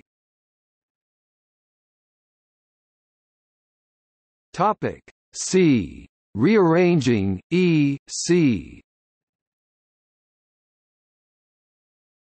p, and since for photons, the space and time components are equal, c must therefore be equated with the time component of the spacetime momentum vector.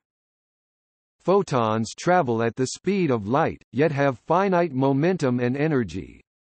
For this to be so, the mass term in gamma mic must be zero, meaning that photons are massless particles. Infinity times zero is an ill-defined quantity, but c is well-defined. By this analysis, if the energy of a photon equals E in the rest frame, it equals E equals 1 minus beta gamma E in a moving frame. This result can be derived by inspection of Fig. 3-9 or by application of the Lorentz transformations, and is consistent with the analysis of Doppler effect given previously.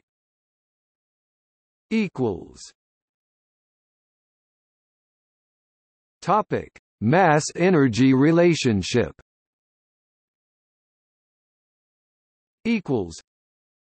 Consideration of the interrelationships between the various components of the relativistic momentum vector led Einstein to several famous conclusions. In the low speed limit as beta equals v, c approaches 0, gamma gamma approaches 1, so the spatial component of the relativistic momentum bg mic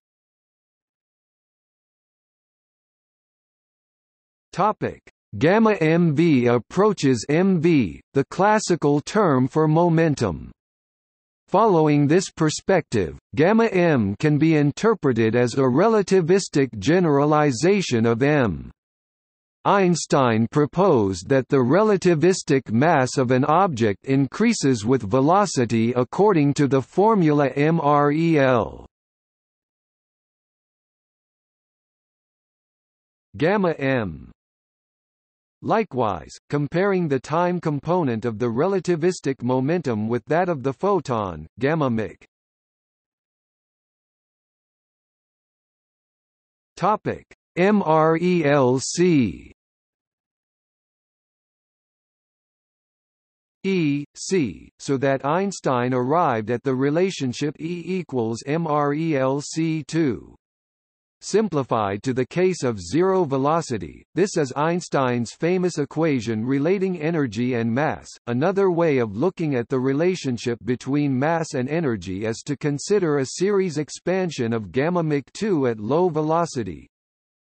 E equals gamma m c 2 equals m c 2 1 minus beta 2 Display style E equals gamma mc caret 2 equals frac mc caret 2 sqrt 1 beta caret 2 approximately equals m c 2 plus 1 2 m v 2.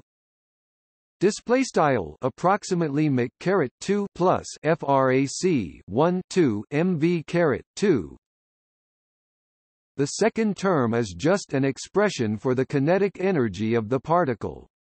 Mass indeed appears to be another form of energy, the concept of relativistic mass that Einstein introduced in 1905, MREL, although amply validated every day in particle accelerators around the globe or indeed in any instrumentation whose use depends on high-velocity particles, such as electron microscopes, old-fashioned color television sets, etc., has nevertheless not proven to be a fruitful concept in physics in the sense that it is not a concept that has served as a basis for other theoretical development. Relativistic mass, for instance, plays no role in general relativity. For this reason, as well as for pedagogical concerns, most physicists currently prefer a different terminology when referring to the relationship between mass and energy. Relativistic mass is a deprecated term.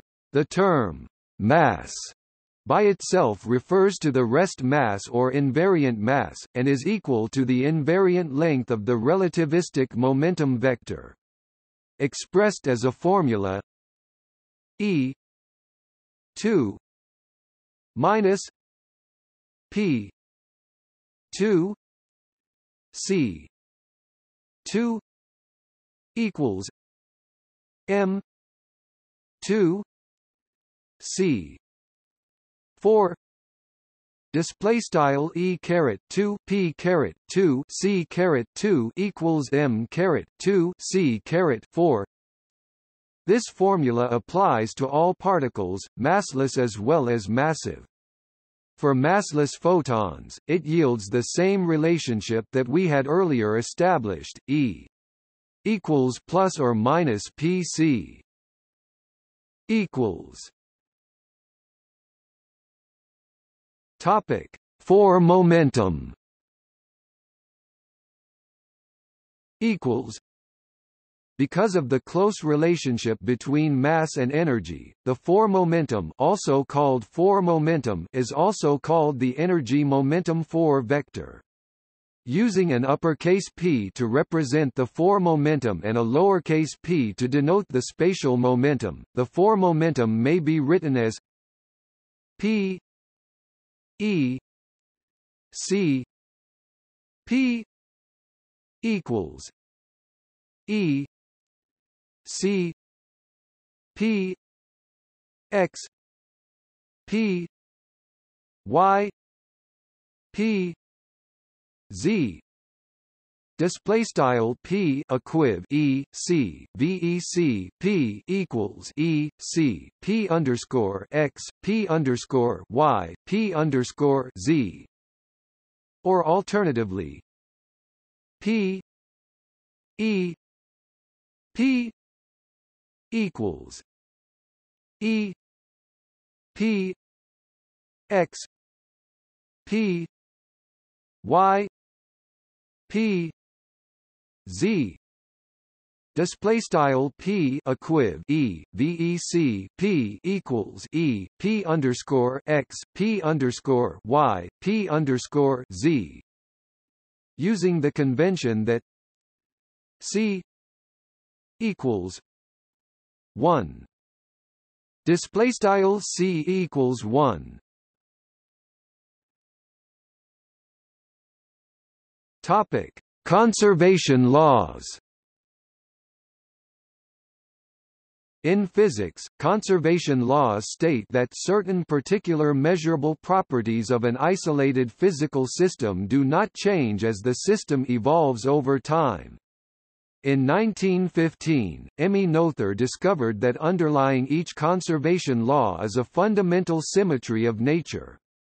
The fact that physical processes don't care where in space they take place, space translation symmetry, yields conservation of momentum. The fact that such processes don't care when they take place, time translation symmetry, yields conservation of energy, and so on. In this section, we examine the Newtonian views of conservation of mass, momentum and energy from a relativistic perspective.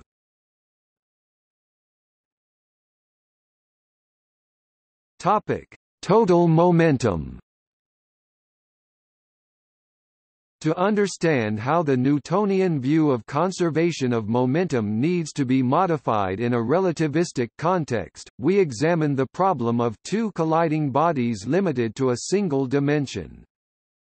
In Newtonian mechanics, two extreme cases of this problem may be distinguished yielding mathematics of minimum complexity. 1. The two bodies rebound from each other in a completely elastic collision. 2. The two bodies stick together and continue moving as a single particle. This second case is the case of completely inelastic collision. For both cases 1 and 2, momentum, mass, and total energy are conserved. However, kinetic energy is not conserved in cases of inelastic collision. A certain fraction of the initial kinetic energy is converted to heat. In case 2, two masses with momentums p1 equals m1 v1 and p2. Topic: M2 V2 collide to produce a single particle of conserved mass m. M1 plus M2 traveling at the center of mass velocity of the original system, VCM. Topic: M1 V1 plus M2 V2, M1 plus M2. The total momentum p P1 plus P2 is conserved. Fig. 3-10 illustrates the inelastic collision of two particles from a relativistic perspective. The time components E1, c and E2, c add up to total E, c of the resultant vector, meaning that energy is conserved. Likewise, the space components P1 and P2 add up to form P of the resultant vector. The four momentum is, as expected, a conserved quantity. However, the invariant mass of the fused particle, given by the point where the invariant hyperbola of the total momentum intersects the energy axis, is not equal to the sum of the invariant masses of the individual particles that collided. Indeed, it is larger than the sum of the individual masses, m greater than m1 plus m2. Looking at the events of this scenario in reverse sequence, we see that non-conservation of mass is a common occurrence. When an unstable elementary particle spontaneously decays into two lighter particles, total energy is conserved, but the mass is not. Part of the mass is converted into kinetic energy. Topic: Choice of reference frames. The freedom to choose any frame in which to perform an analysis allows us to pick one which may be particularly convenient. For analysis of momentum and energy problems, the most convenient frame is usually the center of momentum frame, also called the zero momentum frame, or COM frame. This is the frame in which the space component of the system's total momentum is zero. Fig. 3-11 illustrates the breakup of a high-speed particle into two daughter particles. In the lab frame, the daughter particles are preferentially emitted in a direction oriented along the original particle's trajectory. In the COM frame, however, the two daughter particles are emitted in opposite directions, although their masses and the magnitude of their velocities are generally not the same. Return to introduction. Topic: Energy and momentum conservation. In a Newtonian analysis of interacting particles, transformation between frames is simple because all that is necessary is to apply the Galilean transformation to all velocities. Since v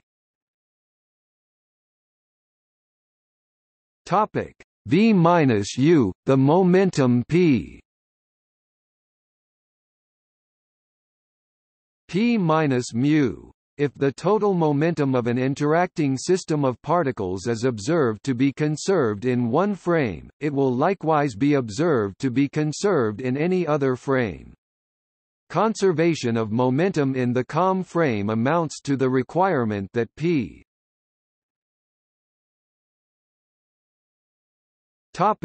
0 both before and after collision. In the Newtonian analysis, conservation of mass dictates that m 1 plus m2. In the simplified, one-dimensional scenarios that we have been considering, only one additional constraint is necessary before the outgoing momenta of the particles can be determined: an energy condition. In the one-dimensional case of a completely elastic collision with no loss of kinetic energy, the outgoing velocities of the rebounding particles in the COM frame will be precisely equal and opposite to their incoming velocities. In the case of a completely inelastic collision with total loss of kinetic energy, the outgoing velocities of the rebounding particles will be zero. Newtonian momenta, calculated as p mv, fail to behave properly under Lorentzian transformation. The linear transformation of velocities v minus u is replaced by the highly nonlinear v equals v minus u 1 minus v c2, so that a calculation demonstrating conservation of momentum in one frame will be invalid in other frames. Einstein was faced with either having to give up conservation of momentum, or to change the definition of momentum. As we have discussed in the previous section on 4 momentum, this second option was what he chose. The relativistic conservation law for energy and momentum replaces the three classical conservation laws for energy, momentum and mass. Mass is no longer conserved independently, because it has been subsumed into the total relativistic energy. This makes the relativistic conservation of energy a simpler concept than in non-relativistic mechanics, because the total energy is conserved without any qualifications. Kinetic energy converted into heat or internal potential energy shows up as an increase in mass. Example, because of the equivalence of mass and energy, elementary particle masses are customarily stated in energy units, where 1 MeV equals 1 times 106 electron volts. A charged pion is a particle of mass 139.57 MeV, approximately 273 times the electron mass. It is unstable, and decays into a muon of mass 105.66 MeV, approximately 207 times the electron mass, and an antineutrino, which has an almost negligible mass. The difference between the pion mass and the muon mass is 33.91 MeV. Pi minus mu minus plus nm. Fig. 3-12a illustrates the energy-momentum diagram for this decay reaction in the rest frame of the pion. Because of its negligible mass, a neutrino travels at very nearly the speed of light. The relativistic expression for its energy, like that of the photon, is E nu equals pc, which is also the value of the space component of its momentum.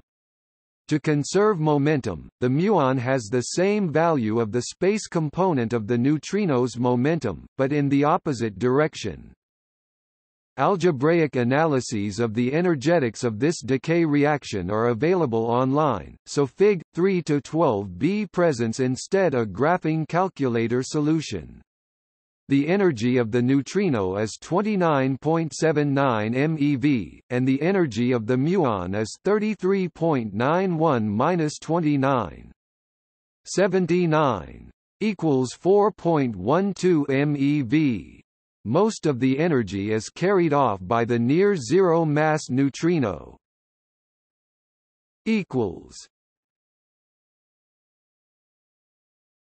Topic: Beyond the basics.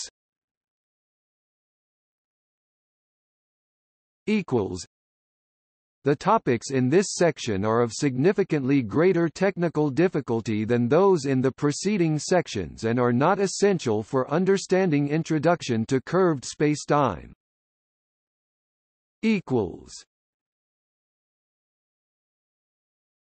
Topic: Rapidity.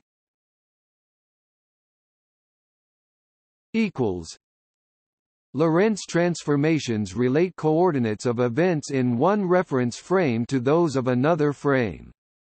Relativistic composition of velocities is used to add two velocities together. The formulas to perform the latter computations are nonlinear, making them more complex than the corresponding Galilean formulas. This nonlinearity is an artifact of our choice of parameters. We have previously noted that in an x-coord spacetime diagram, the points at some constant spacetime interval from the origin form an invariant hyperbola. We have also noted that the coordinate systems of two spacetime reference frames in standard configuration are hyperbolically rotated with respect to each other. The natural functions for expressing these relationships are the hyperbolic analogues of the trigonometric functions. Fig. 4:1 shows a unit circle with sin and cos. The only difference between this diagram and the familiar unit circle of elementary trigonometry being that A is interpreted, not as the angle between the ray and the x-axis, but as twice the area of the sector swept out by the ray from the x-axis. Numerically, the angle and 2 times area measures for the unit circle are identical. Fig. 4:1b shows a unit hyperbola with sin and cosh where A is likewise interpreted as twice the tinted area. Fig. 4:2 presents plots of the sin, cosh, and tan functions. For the unit circle, the slope of the ray is given by slope equals tan a equals sin a cos a. Display style text slope equals tan a equals frac sin a cos a.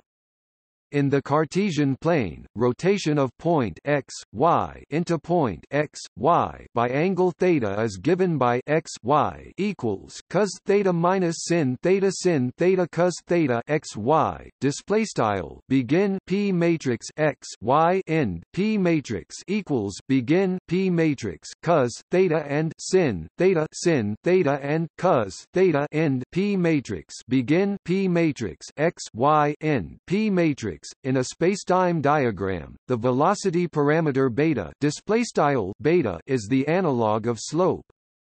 The rapidity phi is defined by beta tan h phi v c. Display style beta equiv tan h phi equiv frac v c, where tan h phi equals sin phi cosh phi equals e phi minus e minus phi e phi plus e minus phi Display style 10h phi equals frac sin phi cosh phi equals frac e caret phi plus e caret phi. The rapidity defined above is very useful in special relativity because many expressions take on a considerably simpler form when expressed in terms of it. For example, rapidity is simply additive in the collinear velocity addition formula. Beta equals beta 1 plus beta 2 1 plus beta 1 beta 2 equals display style beta equals frac beta underscore 1 plus beta underscore 2 1 plus beta underscore 1 beta underscore 2 equals 10h phi 1 plus 10h phi 2 1 plus 10h phi 1 10h phi 2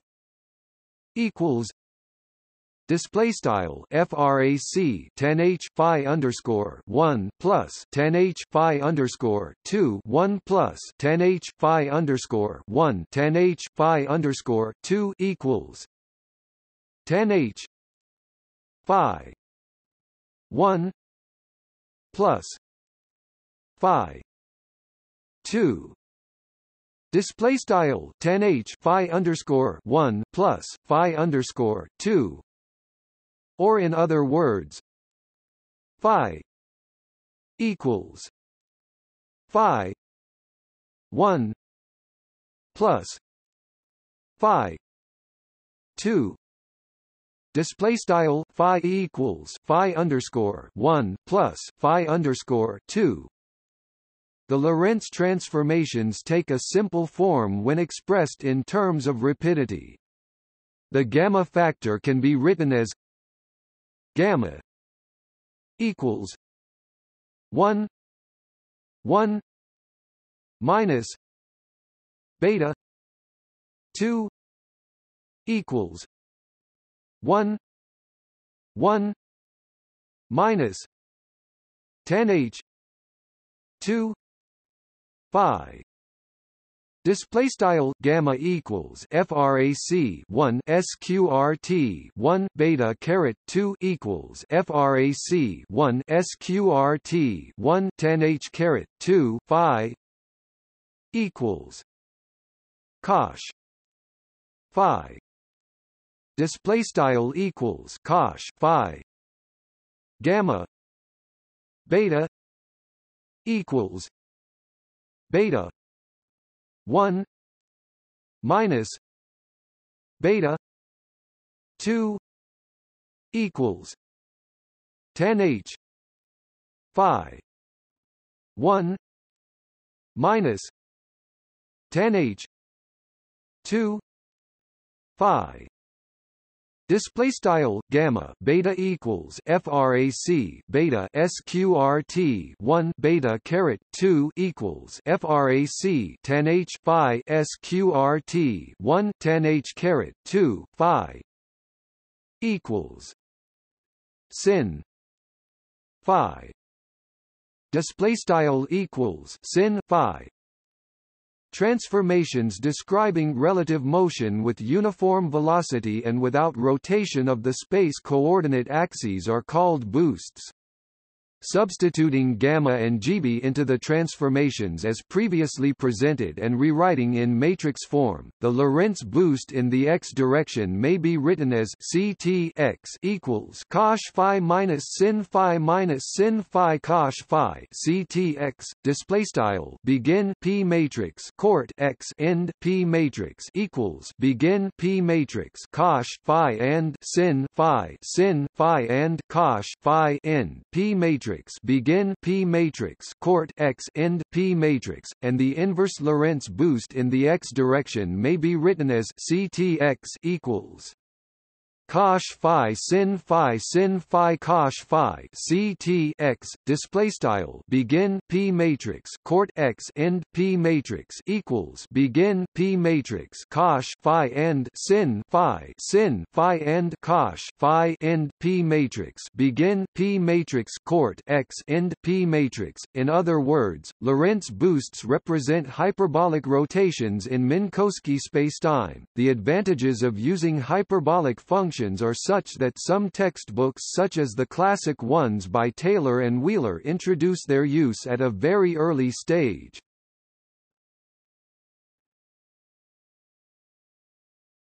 Topic: 4 vectors. 4 vectors have been mentioned above in context of the energy-momentum 4 vector, but without any great emphasis. Indeed, none of the elementary derivations of special relativity require them. But once understood, 4 vectors, and more generally tensors, greatly simplify the mathematics and conceptual understanding of special relativity.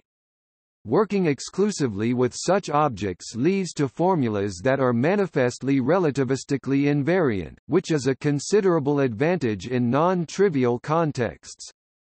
For instance, demonstrating relativistic invariance of Maxwell's equations in their usual form is not trivial, while it is merely a routine calculation, really no more than an observation, using the field strength tensor formulation. On the other hand, general relativity, from the outset, relies heavily on 4 vectors, and more generally tensors, representing physically relevant entities.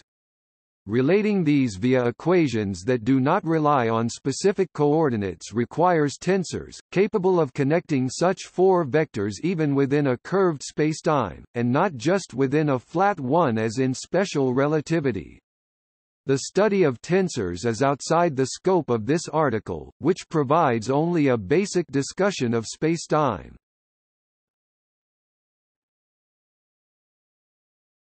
Topic: Definition of 4 vectors.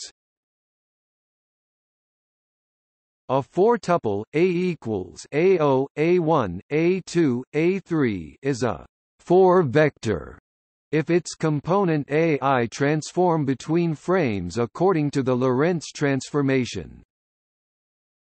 If using coord x, y, z coordinates, A is a 4-vector if it transforms in the x direction according to a 0 equals gamma a 0 minus v c a 1 a 1 equals gamma a 1 minus v c a 0 a 2 equals a 2a3 equals a3 display style begin aligned a underscore 0 and equals gamma left a underscore 0 v c a underscore 1 right a underscore 1 and equals gamma left a underscore 1 v c a underscore 0 right a underscore 2 and equals a underscore 2 a underscore 3 and equals a underscore 3 end aligned, which comes from simply replacing coord with A0 and X with A1 in the earlier presentation of the Lorentz transformation. As usual, when we write x, t, etc., we generally mean delta x, delta t, etc. The last 3 components of a 4-vector must be a standard vector in 3-dimensional space.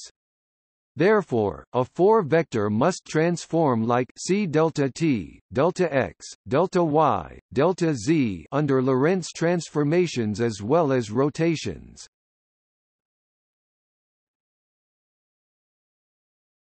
Topic: Properties of 4 vectors.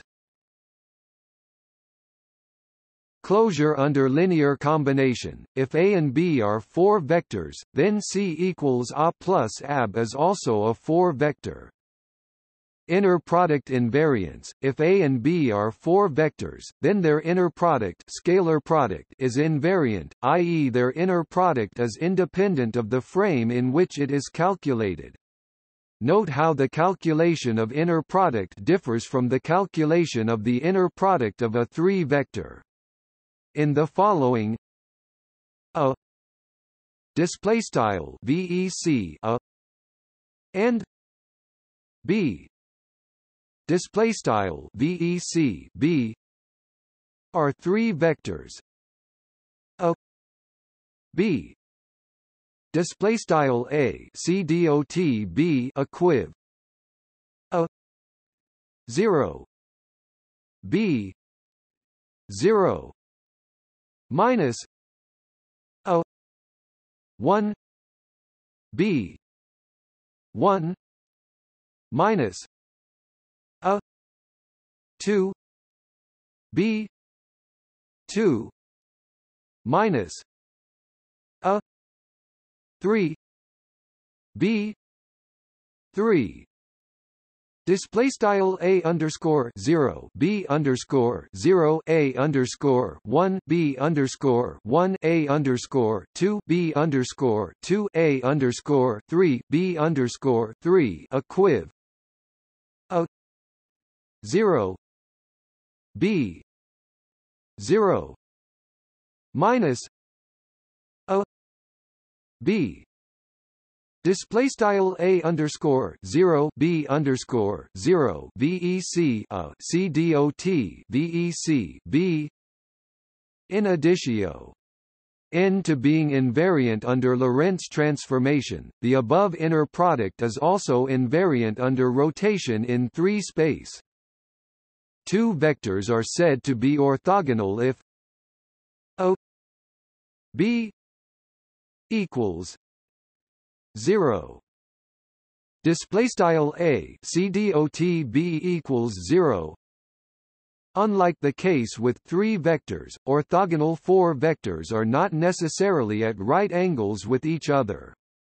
The rule is that 2 4 vectors are orthogonal if they are offset by equal and opposite angles from the 45 degrees line, which is the world line of a light ray.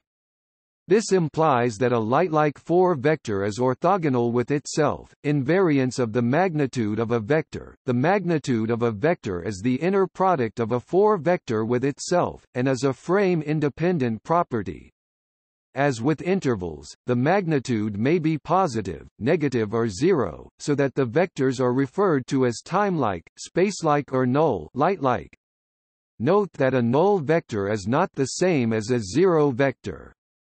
A null vector is one for which a equals 0. Display style A CDOT A equals 0.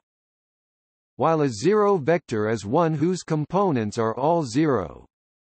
Special cases illustrating the invariance of the norm include the invariant interval C 2 T 2 minus x 2 display style C caret 2 T caret 2 x caret 2, and the invariant length of the relativistic momentum vector E 2 minus P 2 C 2. Display style E caret 2 P caret 2 C caret 2.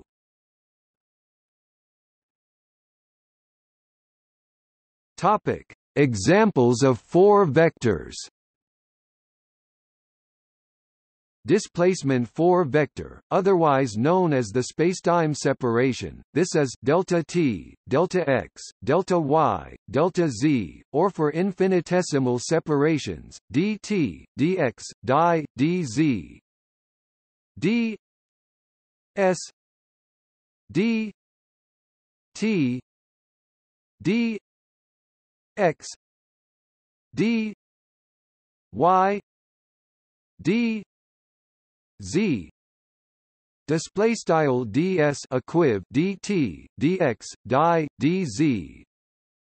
Velocity 4 vector. This results when the displacement 4 vector is divided by d tau display style d tau, where d tau display style d tau is the proper time between the two events that yield dt, dx, die, and dz.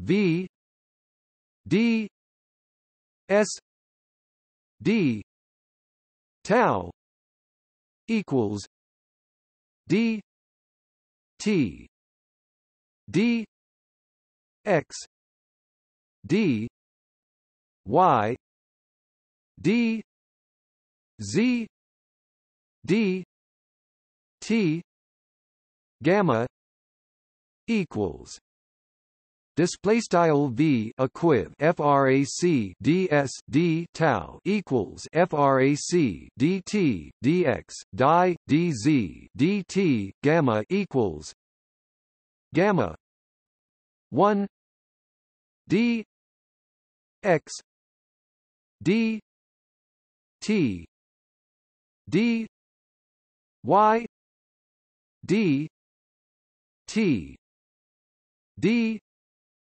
z d t equals display style gamma left 1 frac dx dt frac die dt frac dz dt right equals gamma v display style gamma vec v. The 4 velocity is tangent to the world line of a particle, and has a length equal to 1 unit of time in the frame of the particle. An accelerated particle does not have an inertial frame in which it is always at rest. However, as stated before in the earlier discussion of the transverse Doppler effect, an inertial frame can always be found which is momentarily comoving with the particle. This frame, the momentarily comoving reference frame (MCRF), enables application of special relativity to the analysis of accelerated particles. Since photons move on null lines, d tau equals 0. Display style d tau equals 0. For a photon, and a 4 velocity cannot be defined. There is no frame in which a photon is at rest, and no MCRF can be established along a photon's path. Energy momentum 4 vector, as discussed in the section on energy and momentum. P E C P equals E C P x P y P z display style P equiv E C VEC P equals E C P underscore x P underscore y P underscore z. As indicated before, there are varying treatments for the energy momentum 4 vector so that one may also see it expressed as E P display style E VEC P or E P C display style E VEC P C. The first component is the total energy including mass of the particle or system of particles in a given frame, while the remaining components are its spatial momentum. The energy momentum 4 vector is a conserved quantity, acceleration 4 vector. This results from taking the derivative of the velocity 4 vector with respect to tau. Display style tau. A d v d tau equals display style a equiv frac dv d tau equals d d tau gamma gamma v equals display style frac d d tau gamma gamma vec v equals gamma d gamma d t d gamma v d t display style gamma left frac d gamma dt frac d gamma vec v dt right. Force 4 vector. This is the derivative of the momentum 4 vector with respect to tau. Display style tau.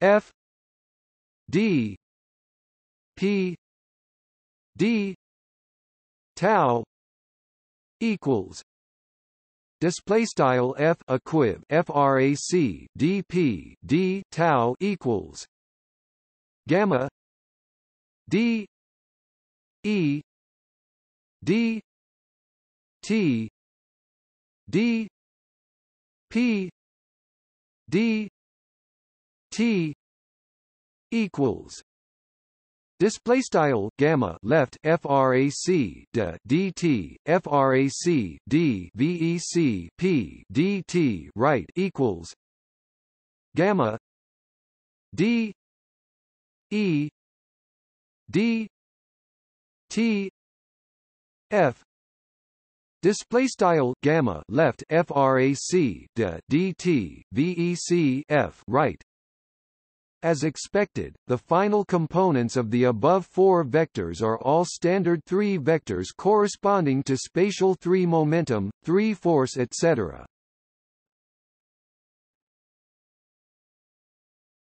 Topic: 4 vectors and physical law. The first postulate of special relativity declares the equivalency of all inertial frames. A physical law holding in one frame must apply in all frames, since otherwise it would be possible to differentiate between frames. As noted in the previous discussion of energy and momentum conservation, Newtonian momenta failed to behave properly under Lorentzian transformation, and Einstein preferred to change the definition of momentum to one involving 4 vectors rather than give up on conservation of momentum. Physical laws must be based on constructs that are frame-independent. This means that physical laws may take the form of equations connecting scalars, which are always frame-independent.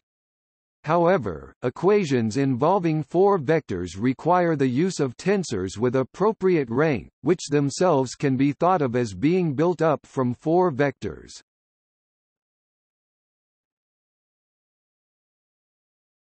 Topic: Acceleration. It is a common misconception that special relativity is applicable only to inertial frames, and that it is unable to handle accelerating objects or accelerating reference frames. Actually, accelerating objects can generally be analyzed without needing to deal with accelerating frames at all.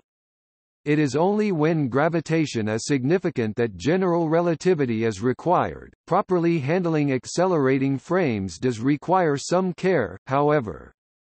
The difference between special and general relativity is that 1. In special relativity, all velocities are relative, but acceleration is absolute. 2. In general relativity, all motion is relative, whether inertial, accelerating, or rotating. To accommodate this difference, general relativity uses curved spacetime. In this section, we analyze several scenarios involving accelerated reference frames.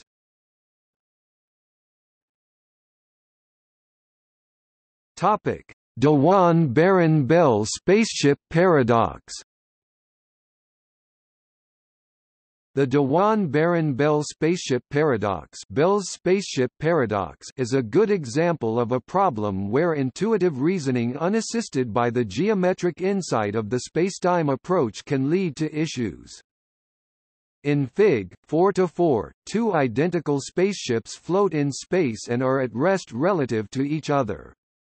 They are connected by a string which is capable of only a limited amount of stretching before breaking. At a given instant in our frame, the observer frame, both spaceships accelerate in the same direction along the line between them with the same constant proper acceleration. Will the string break? The main article for this section recounts how, when the paradox was new and relatively unknown, even professional physicists had difficulty working out the solution. Two lines of reasoning lead to opposite conclusions. Both arguments, which are presented below, are flawed even though one of them yields the correct answer. To observers in the rest frame, the spaceships start a distance L apart and remain the same distance apart during acceleration. During acceleration, L is a length contracted distance of the distance L equals gamma L in the frame of the accelerating spaceships. After a sufficiently long time, gamma will increase to a sufficiently large factor that the string must break. Let A and B be the rear and front spaceships. In the frame of the spaceships, each spaceship sees the other spaceship doing the same thing that it is doing. A says that B has the same acceleration that he has, and B sees that A matches her every move. So the spaceships stay the same distance apart, and the string does not break. The problem with the first argument is that there is no frame of the spaceships. There cannot be, because the two spaceships measure a growing distance between the two. Because there is no common frame of the spaceships, the length of the string is ill-defined. Nevertheless, the conclusion is correct, and the argument is mostly right. The second argument, however, completely ignores the relativity of simultaneity. A spacetime diagram Fig. 4-5 makes the correct solution to this paradox almost immediately evident. Two observers in Minkowski spacetime accelerate with constant magnitude k k. Acceleration for proper time sigma sigma. Acceleration and elapsed time measured by the observers themselves, not some inertial observer. They are comoving and inertial before and after this phase.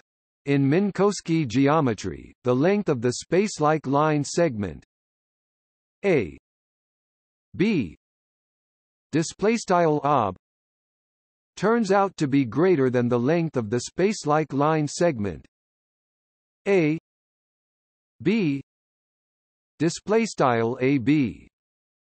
The length increase can be calculated with the help of the Lorentz transformation.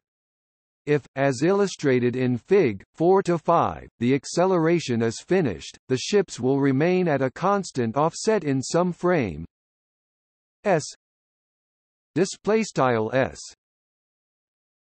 If x a x a and x b equals x a plus l x b equals x a plus l are the ship's positions in s s. The positions in frame s s are x a equals gamma x a minus v t x b equals gamma x A plus L minus VT L equals XB minus XA equals gamma L display style begin aligned X underscore a and equals gamma left X underscore a Vermont right X underscore B and equals gamma left X underscore a plus L Vermont right L and equals X underscore B X underscore a equals gamma L end aligned. The paradox, as it were, comes from the way that Bell constructed his example. In the usual discussion of Lorentz contraction, the rest length is fixed and the moving length shortens as measured in frame s (s).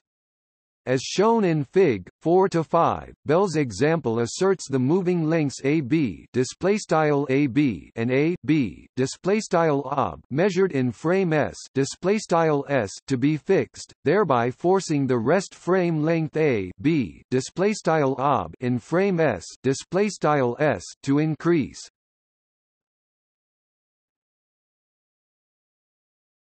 Topic: Accelerated observer with horizon. Certain special relativity problem setups can lead to insight about phenomena normally associated with general relativity, such as event horizons. In the text accompanying Fig. 2-7, we had noted that the magenta hyperbolae represented actual paths that are tracked by a constantly accelerating traveler in spacetime. During periods of positive acceleration, the traveler's velocity just approaches the speed of light, while, measured in our frame, the traveler's acceleration constantly decreases. Fig. 4-6 details various features of the traveler's motions with more specificity. At any given moment, her space axis is formed by a line passing through the origin and her current position on the hyperbola, while her time axis is the tangent to the hyperbola at her position. The velocity parameter beta beta approaches a limit of 1 as c t court increases. Likewise, gamma gamma approaches infinity. The shape of the invariant hyperbola corresponds to a path of constant proper acceleration.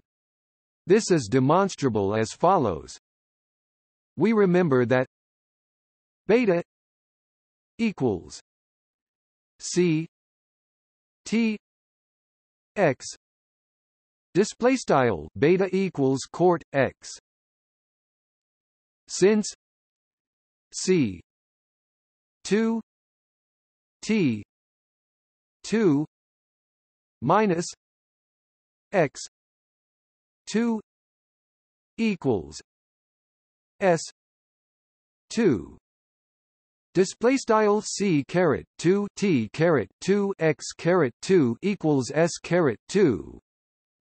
We conclude that beta c t equals c t c 2 t 2 minus s 2 display style beta court equals court sqrt c caret 2 t caret 2 s caret 2. Gamma equals 1 1 minus beta 2 equals display style gamma equals 1 sqrt 1 beta caret 2 equals c 2 t 2 minus s 2 s display style sqrt c caret 2 t caret 2 s caret 2 s. From the relativistic force law, F equals d p d t equals display style f equals dp dt equals d p c d c t equals d beta gamma m c 2 d c t display style dpc d court equals d beta gamma mc caret 2 d court.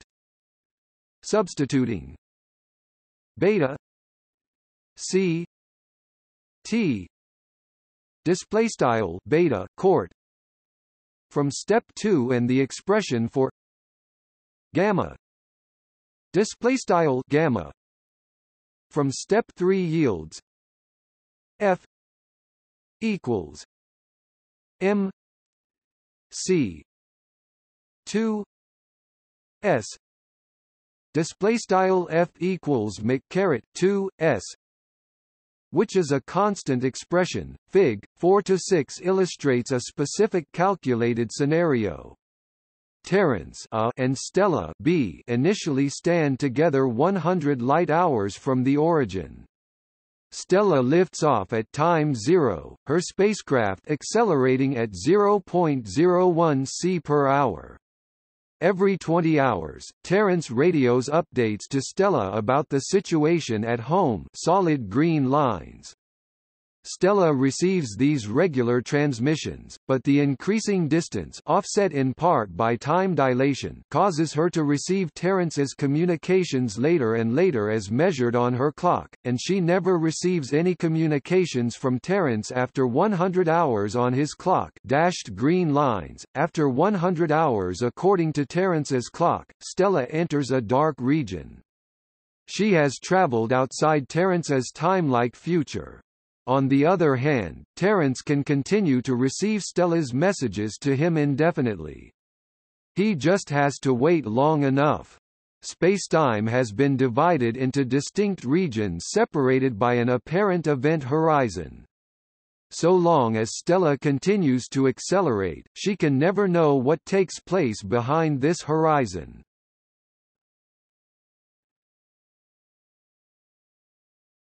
Topic: Introduction to curved spacetime.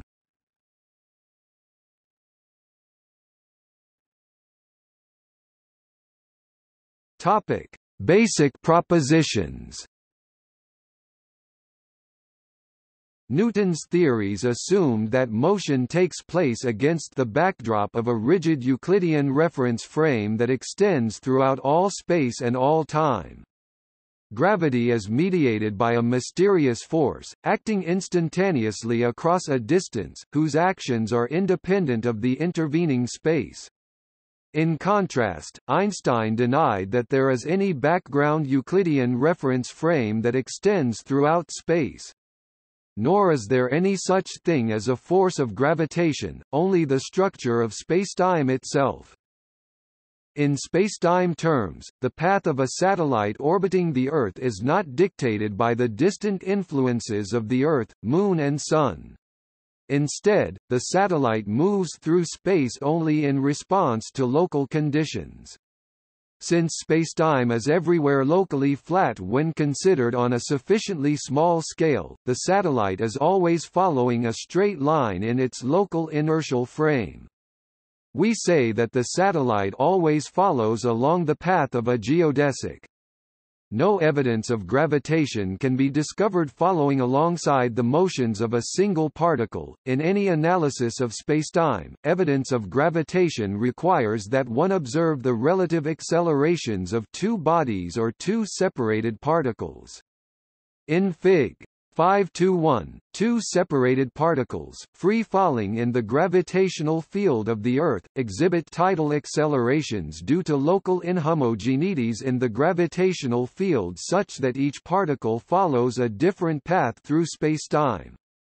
The tidal accelerations that these particles exhibit with respect to each other do not require forces for their explanation. Rather, Einstein described them in terms of the geometry of spacetime, i.e. the curvature of spacetime. These tidal accelerations are strictly local. It is the cumulative total effect of many local manifestations of curvature that result in the appearance of a gravitational force acting at a long range from Earth. Two central propositions underlie general relativity. The first crucial concept is coordinate independence. The laws of physics cannot depend on what coordinate system one uses. This is a major extension of the principle of relativity from the version used in special relativity, which states that the laws of physics must be the same for every observer moving in non-accelerated inertial reference frames. In general relativity, to use Einstein's own translated words, "The laws of physics must be of such a nature that they apply to systems of reference in any kind of motion." This leads to an immediate issue. In accelerated frames, one feels forces that seemingly would enable one to assess one's state of acceleration in an absolute sense. Einstein resolved this problem through the principle of equivalence. The equivalence principle states that in any sufficiently small region of space, the effects of gravitation are the same as those from acceleration. In Fig. 5.2, person A is in a spaceship, far from any massive objects, that undergoes a uniform acceleration of g. Person B is in a box resting on Earth. Provided that the spaceship is sufficiently small so that tidal effects are non-measurable given the sensitivity of current gravity measurement instrumentation, A and B presumably should be Lilliputians. There are no experiments that A and B can perform which will enable them to tell which setting they are in. An alternative expression of the equivalence principle is to note that in Newton's universal law of gravitation, F Topic: GMMG R2 MGG and in Newton's second law, F equals mea, there is no a priori reason why the gravitational mass mg should be equal to the inertial mass mi. The equivalence principle states that these two masses are identical. To go from the elementary description above of curved spacetime to a complete description of gravitation requires tensor calculus and differential geometry, topics both requiring considerable study. Without these mathematical tools, it is possible to write about general relativity, but it is not possible to demonstrate any non-trivial derivations. Rather than this section attempting to offer a yet another relatively non-mathematical presentation about general relativity, the reader is referred to the featured Wikipedia articles Introduction to General Relativity and General Relativity. Instead, the focus in this section will be to explore a handful of elementary scenarios that serve to give somewhat of the flavor of general relativity.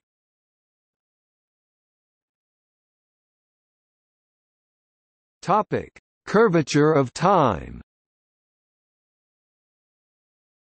In the discussion of special relativity, forces played no more than a background role. Special relativity assumes the ability to define inertial frames that fill all of spacetime, all of whose clocks run at the same rate as the clock at the origin. Is this really possible? In a non-uniform gravitational field, experiment dictates that the answer is no. Gravitational fields make it impossible to construct a global inertial frame. In small enough regions of spacetime, local inertial frames are still possible. General relativity involves the systematic stitching together of these local frames into a more general picture of spacetime. Shortly after the publication of the general theory in 1916, a number of scientists pointed out that general relativity predicts the existence of gravitational redshift. Einstein himself suggested the following thought experiment: I assume that a tower of height h, Fig. 5-3, has been constructed. e, drop a particle of rest mass m from the top of the tower. It falls freely with acceleration g, reaching the ground with velocity v. Topic 2gh 1/2, so that its total energy E, as measured by an observer on the ground, is m plus 1/2 mv2 c2. M plus mgh, C2, E. A mass-energy converter transforms the total energy of the particle into a single high-energy photon, which it directs upward, IV, at the top of the tower. An energy-mass converter transforms the energy of the photon E back into a particle of rest mass m. It must be that m. M, since otherwise one would be able to construct a perpetual motion device.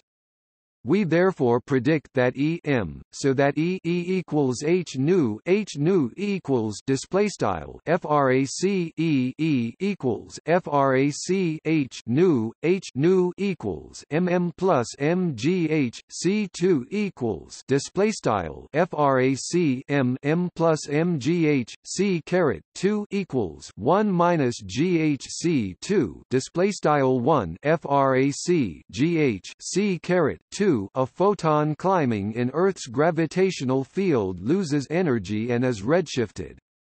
Early attempts to measure this redshift through astronomical observations were somewhat inconclusive, but definitive laboratory observations were performed by Pound and Rebka (1959) and later by Pound and Snyder (1964). Light has an associated frequency, and this frequency may be used to drive the workings of a clock. The gravitational redshift leads to an important conclusion about time itself: gravity makes time run slower. Suppose we build two identical clocks whose rates are controlled by some stable atomic transition.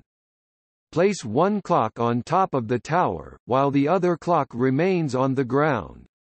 An experimenter on top of the tower observes that signals from the ground clock are lower in frequency than those of the clock next to her on the tower. Light going up the tower is just a wave, and it is impossible for wave crests to disappear on the way up. Exactly as many oscillations of light arrive at the top of the tower as were emitted at the bottom. The experimenter concludes that the ground clock is running slow, and can confirm this by bringing the tower clock down to compare side by side with the ground clock. For a 1-kilometer tower, the discrepancy would amount to about 9.4 nanoseconds per day, easily measurable with modern instrumentation. Clocks in a gravitational field do not all run at the same rate. Experiments such as the Pound-Rebka experiment have firmly established curvature of the time component of spacetime. The Pound-Rebka experiment says nothing about curvature of the space component of spacetime. But note that the theoretical arguments predicting gravitational time dilation do not depend on the details of general relativity at all. Any theory of gravity will predict gravitational time dilation if it respects the principle of equivalence. This includes Newtonian gravitation. A standard demonstration in general relativity is to show how, in the Newtonian limit, i.e. the particles are moving slowly, the gravitational field is weak, and the field is static. Curvature of time alone is sufficient to derive Newton's law of gravity. Newtonian gravitation is a theory of curved time. General relativity is a theory of curved time and curved space. Given g as the gravitational constant, m is the mass of a Newtonian star, and orbiting bodies of insignificant mass at distance r from the star, the spacetime interval for Newtonian gravitation is one for which only the time coefficient is variable. Delta s 2 equals 1 minus 2 g m c 2 r c delta t 2 display style delta s caret 2 equals left 1 frac 2 gm c caret 2 r right c delta t caret 2 minus delta x 2 minus delta y 2 minus delta z 2 display style delta x caret 2 delta y caret 2 delta z caret 2. Topic: curvature of space.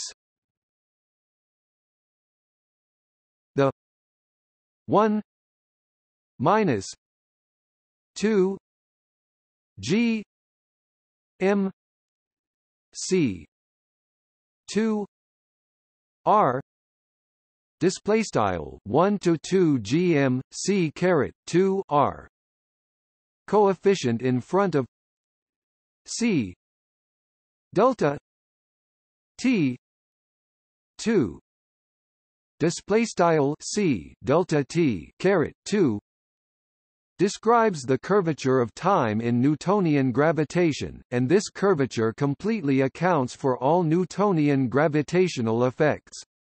As expected, this correction factor is directly proportional to g display style g and m display style m, and because of the r display style r in the denominator, the correction factor increases as one approaches the gravitating body, meaning that time is curved. But general relativity is a theory of curved space and curved time, so if there are terms modifying the spatial components of the spacetime interval presented above, shouldn't their effects be seen on, say, planetary and satellite orbits due to curvature correction factors applied to the spatial terms? The answer is that they are seen, but the effects are tiny.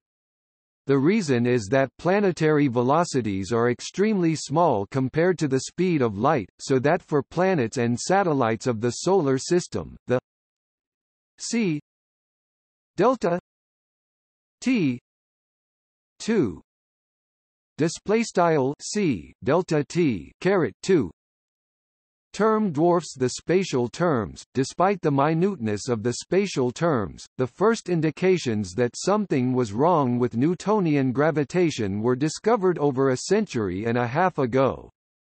In 1859, Urbain Le Verrier, in an analysis of available timed observations of transits of Mercury over the Sun's disk from 1697 to 1848, reported that known physics could not explain the orbit of Mercury, unless there possibly existed a planet or asteroid belt within the orbit of Mercury.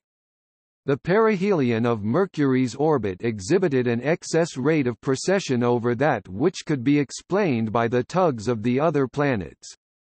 The ability to detect and accurately measure the minute value of this anomalous precession, only 43 arc-seconds per tropical century, is testimony to the sophistication of 19th-century astrometry. As the famous astronomer who had earlier discovered the existence of Neptune at the tip of his pen by analyzing wobbles in the orbit of Uranus, Le Verrier's announcement triggered a 2 decades-long period of Vulcan mania, as professional and amateur astronomers alike hunted for the hypothetical new planet. This search included several false sightings of Vulcan. It was ultimately established that no such planet or asteroid belt existed. In 1916, Einstein was to show that this anomalous precession of Mercury is explained by the spatial terms in the curvature of spacetime. Curvature in the temporal term, being simply an expression of Newtonian gravitation, has no part in explaining this anomalous precession. The success of his calculation was a powerful indication to Einstein's peers that the general theory of relativity could be correct. The most spectacular of Einstein's predictions was his calculation that the curvature terms in the spatial components of the spacetime interval could be measured in the bending of light around a massive body. Light has a slope of plus or minus 1 on a spacetime diagram. Its movement in space is equal to its movement in time. For the weak field expression of the invariant interval, Einstein calculated an exactly equal but opposite sign curvature in its spatial components.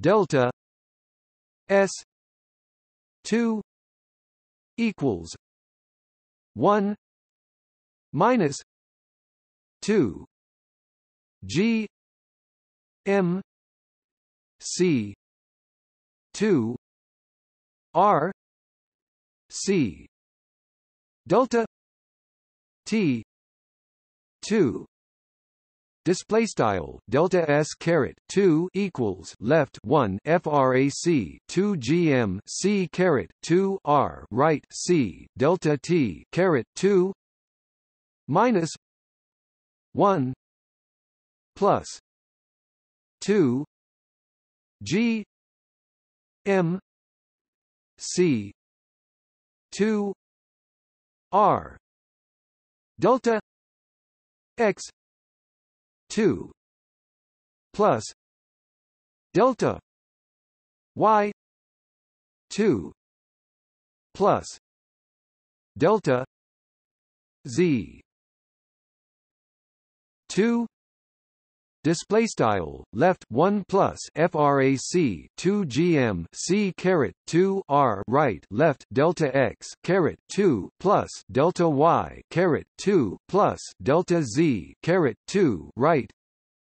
In Newton's gravitation, the 1 minus 2 G M C 2 R display style 1 to 2 gm C caret 2 R coefficient in front of C delta T 2 display style C delta T caret 2 predicts bending of light around a star.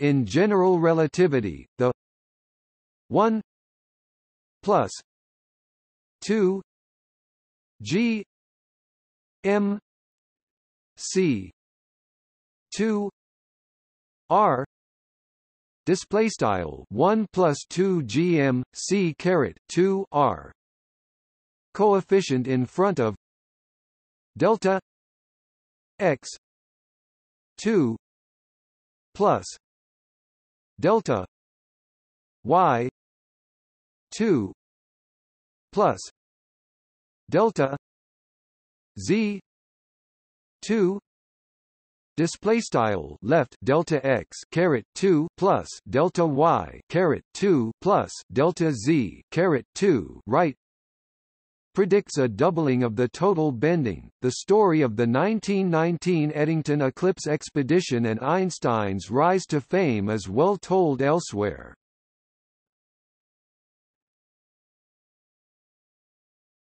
Topic: Sources of spacetime curvature. In Newton's theory of gravitation, the only source of gravitational force is mass.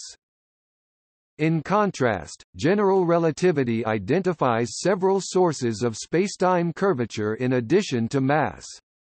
In the Einstein field equations, the sources of gravity are presented on the right-hand side in T mu nu display style T underscore mu nu.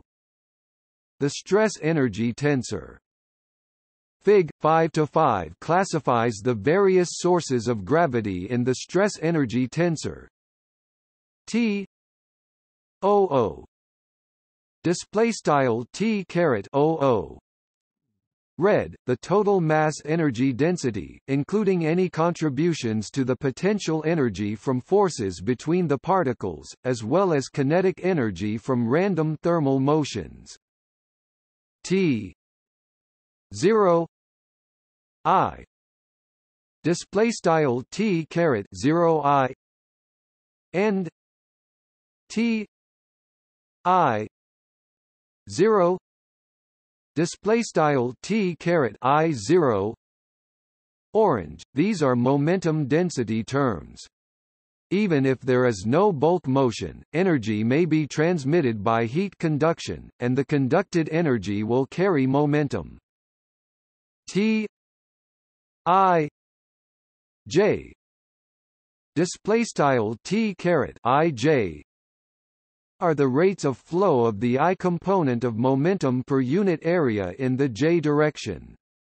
Even if there is no bulk motion, random thermal motions of the particles will give rise to momentum flow, so the I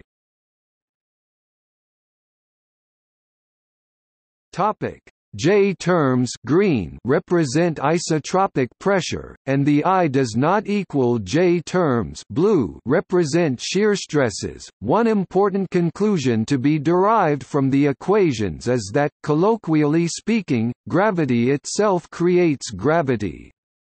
Energy has mass. Even in Newtonian gravity, the gravitational field is associated with an energy, E. mgh, called the gravitational potential energy. In general relativity, the energy of the gravitational field feeds back into creation of the gravitational field. This makes the equations nonlinear and hard to solve in anything other than weak field cases. Numerical relativity is a branch of general relativity using numerical methods to solve and analyze problems, often employing supercomputers to study black holes, gravitational waves, neutron stars and other phenomena in the strong field regime. Energy momentum. In special relativity, mass energy is closely connected to momentum. As we have discussed earlier in the section on energy and momentum, just as space and time are different aspects of a more comprehensive entity called spacetime, mass energy and momentum are merely different aspects of a unified, four-dimensional quantity called four-momentum. In consequence, if mass energy is a source of gravity, momentum must also be a source. The inclusion of momentum as a source of gravity leads to the prediction that moving or rotating masses can generate fields analogous to the magnetic fields generated by moving charges, a phenomenon known as gravitomagnetism. It is well known that the force of magnetism can be deduced by applying the rules of special relativity to moving charges. An eloquent demonstration of this was presented by Feynman in Volume 2, Chapter 13-6 of his lectures on physics, available online. Analogous logic can be used to demonstrate the origin of gravitomagnetism. In Fig. 5-7a, two parallel, infinitely long streams of massive particles have equal and opposite velocities -v and +v relative to a test particle at rest and centered between the two. Because of the symmetry of the setup, the net force on the central particle is zero. Assume v. The test particle is not drawn to the bottom stream because of a velocity-dependent force that serves to repel a particle that is moving in the same direction as the bottom stream. This velocity-dependent gravitational effect is gravitomagnetism. Matter in motion through a gravitomagnetic field is hence subject to so-called frame-dragging effects analogous to electromagnetic induction. It has been proposed that such gravitomagnetic forces underlie the generation of the relativistic jets Fig. 5-8 ejected by some rotating supermassive black holes.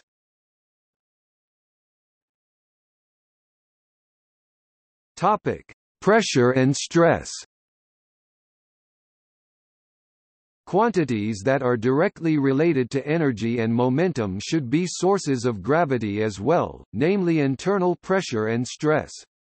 Taken together, mass energy, momentum, pressure and stress all serve as sources of gravity. Collectively, they are what tells spacetime how to curve. General relativity predicts that pressure acts as a gravitational source with exactly the same strength as mass-energy density. The inclusion of pressure as a source of gravity leads to dramatic differences between the predictions of general relativity versus those of Newtonian gravitation. For example, the pressure term sets a maximum limit to the mass of a neutron star. The more massive a neutron star, the more pressure is required to support its weight against gravity. The increased pressure, however, adds to the gravity acting on the star's mass. Above a certain mass determined by the Tolman-Oppenheimer-Volkoff limit, the process becomes runaway and the neutron star collapses to a black hole. The stress terms become highly significant when performing calculations such as hydrodynamic simulations of core collapse supernovae.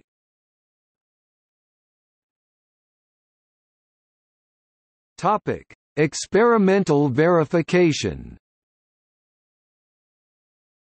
These predictions for the roles of pressure, momentum and stress as sources of spacetime curvature are elegant and play an important role in theory. In regards to pressure, the early universe was radiation-dominated, and it is highly unlikely that any of the relevant cosmological data, e.g. nucleosynthesis abundances, etc., could be reproduced if pressure did not contribute to gravity, or if it did not have the same strength as a source of gravity as mass energy. Likewise, the mathematical consistency of the Einstein field equations would be broken if the stress terms didn't contribute as a source of gravity. All that is well and good, but are there any direct, quantitative experimental or observational measurements that confirm that these terms contribute to gravity with the correct strength?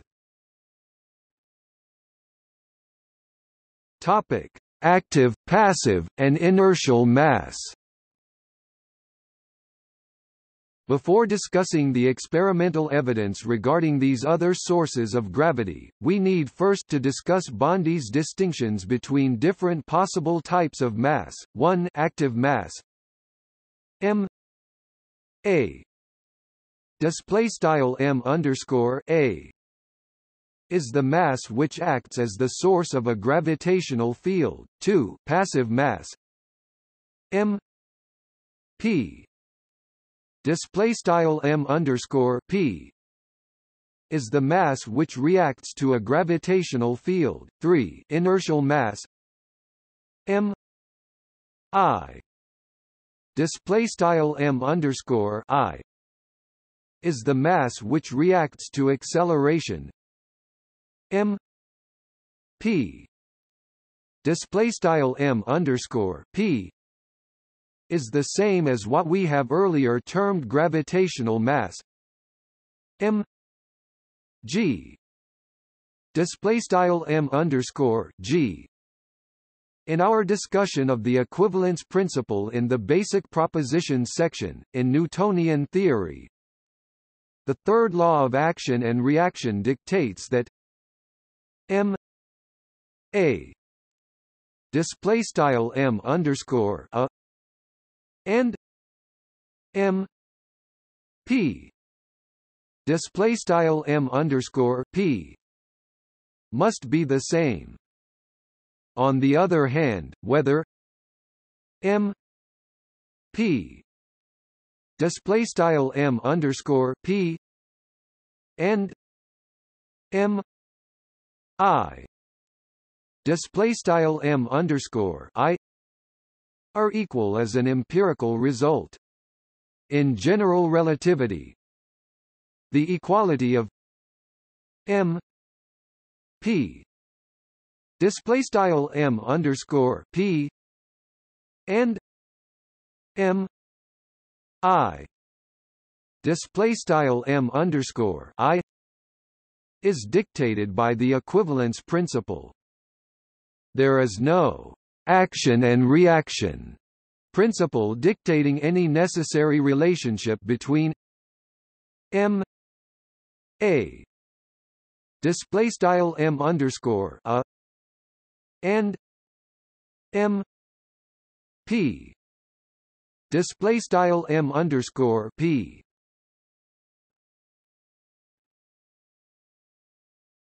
Topic: Pressure as a gravitational source. The classic experiment to measure the strength of a gravitational source, i.e. its active mass, was first conducted in 1797 by Henry Cavendish, Fig. 5-9a.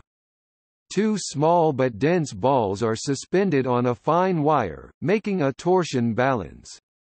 Bringing two large test masses close to the balls introduces a detectable torque. Given the dimensions of the apparatus and the measurable spring constant of the torsion wire, the gravitational constant g can be determined. To study pressure effects by compressing the test masses is hopeless, because attainable laboratory pressures are insignificant in comparison with the mass energy of a metal ball. However, the repulsive electromagnetic pressures resulting from protons being tightly squeezed inside atomic nuclei are typically on the order of 1028 atmospheres approximately equals 1033 pascals approximately equals 1033 kilograms s-2 meters -1. This amounts to about 1% of the nuclear mass density of approximately 1018 kg per cubic meter after factoring in C2 approximately equals 9 times 1016 meters 2s-2. If pressure does not act as a gravitational source, then the ratio m a m p display style m underscore a per meter underscore p should be lower for nuclei with higher atomic number Z, in which the electrostatic pressures are higher. L. B. Kreutzer 1968 did a Cavendish experiment using a Teflon mass suspended in a mixture of the liquids trichloroethylene and dibromoethane having the same buoyant density as the Teflon, Fig. 5-9b. Fluorine has atomic number Z. Topic 9, while bromine has Z.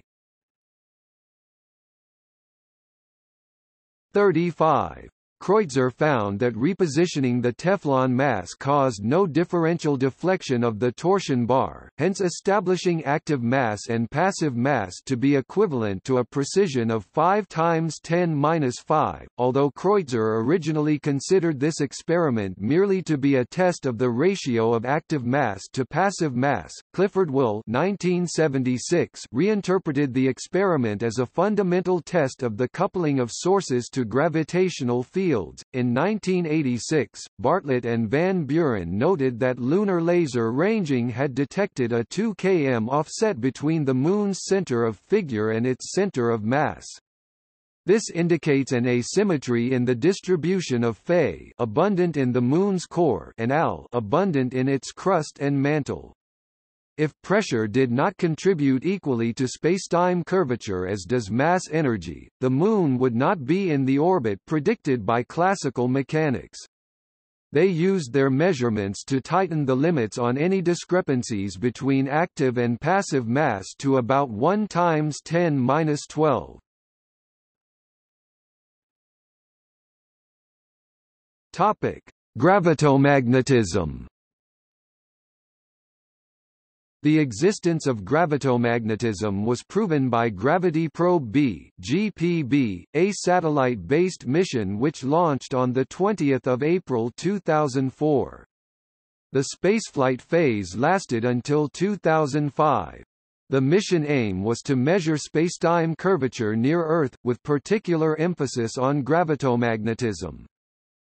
Initial results confirmed the relatively large geodetic effect, which is due to simple spacetime curvature, and is also known as de Sitter precession, to an accuracy of about 1%. The much smaller frame dragging effect, which is due to gravitomagnetism, and is also known as Lenz-Thirring precession, was difficult to measure because of unexpected charge effects causing variable drift in the gyroscopes. Nevertheless, by August 2008, the frame dragging effect had been confirmed to within 15% of the expected result, while the geodetic effect was confirmed to better than 0.5%. Subsequent measurements of frame dragging by laser ranging observations of the LAGEOS, LAGEOS-1 and LAGEOS-2 satellites has improved on the GPB measurement, with results as of 2016 demonstrating the effect to within 5% of its theoretical value. Although there has been some disagreement on the accuracy of this result, another effort, the Gyroscopes in General Relativity (GINGER) experiment, seeks to use three 6-meter ring lasers mounted at right angles to each other 1,400 meters below the Earth's surface to measure this effect.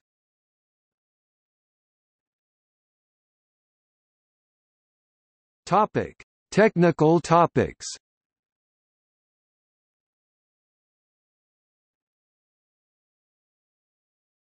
Topic: Is spacetime really curved? In Poincaré's conventionalist views, the essential criteria according to which one should select a Euclidean versus non-Euclidean geometry would be economy and simplicity. A realist would say that Einstein discovered spacetime to be non-Euclidean. A conventionalist would say that Einstein merely found it more convenient to use non-Euclidean geometry. The conventionalist would maintain that Einstein's analysis said nothing about what the geometry of spacetime really is. Such being said, 1. Is it possible to represent general relativity in terms of flat spacetime? 2. Are there any situations where a flat spacetime interpretation of general relativity may be more convenient than the usual curved spacetime interpretation? In response to the first question, a number of authors including Dyer, Grischuk, Rosen, Weinberg, etc. have provided various formulations of gravitation as a field in a flat manifold. Those theories are variously called bimetric gravitation, the field-theoretical approach to general relativity, and so forth. Kip Thorne has provided a popular review of these theories. The flat spacetime paradigm posits that matter creates a gravitational field that causes rulers to shrink when they are turned from circumferential orientation to radial, and that causes the ticking rates of clocks to dilate. The flat spacetime paradigm is fully equivalent to the curved spacetime paradigm in that they both represent the same physical phenomena. However, their mathematical formulations are entirely different. Working physicists routinely switch between using curved and flat spacetime techniques depending on the requirements of the problem. The flat spacetime paradigm turns out to be especially convenient when performing approximate calculations in weak fields. Hence, flat spacetime techniques will be used when solving gravitational wave problems, while curved spacetime techniques will be used in the analysis of black holes.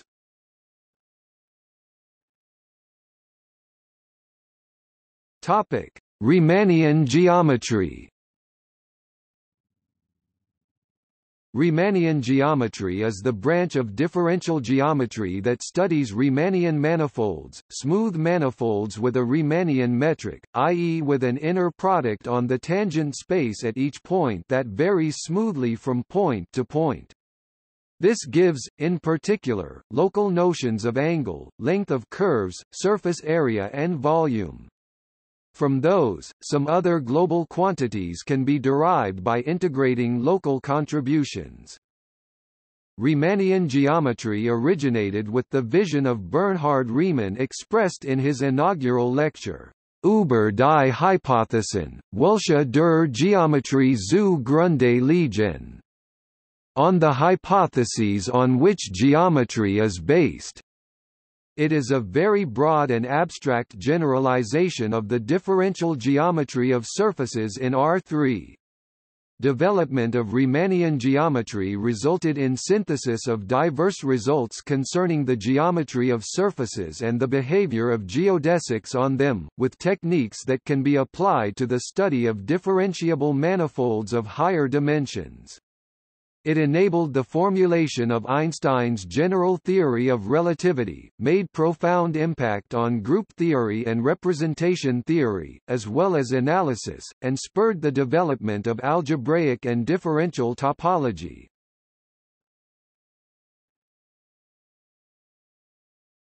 Topic: Curved manifolds. For physical reasons, a spacetime continuum is mathematically defined as a four-dimensional, smooth, connected Lorentzian manifold M G _M G. This means the smooth Lorentz metric G G has signature 3 1 3 1. The metric determines the geometry of spacetime, as well as determining the geodesics of particles and light beams. About each point event on this manifold, coordinate charts are used to represent observers in reference frames.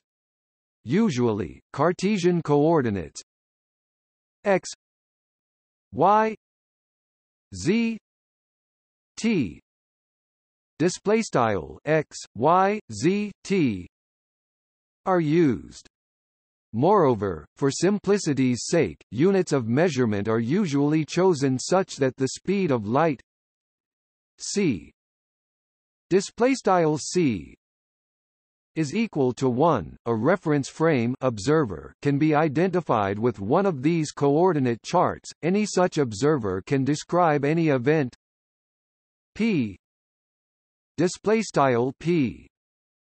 Another reference frame may be identified by a second coordinate chart about p display style p. Two observers, one in each reference frame, may describe the same event p display style p, but obtain different descriptions. Usually, many overlapping coordinate charts are needed to cover a manifold.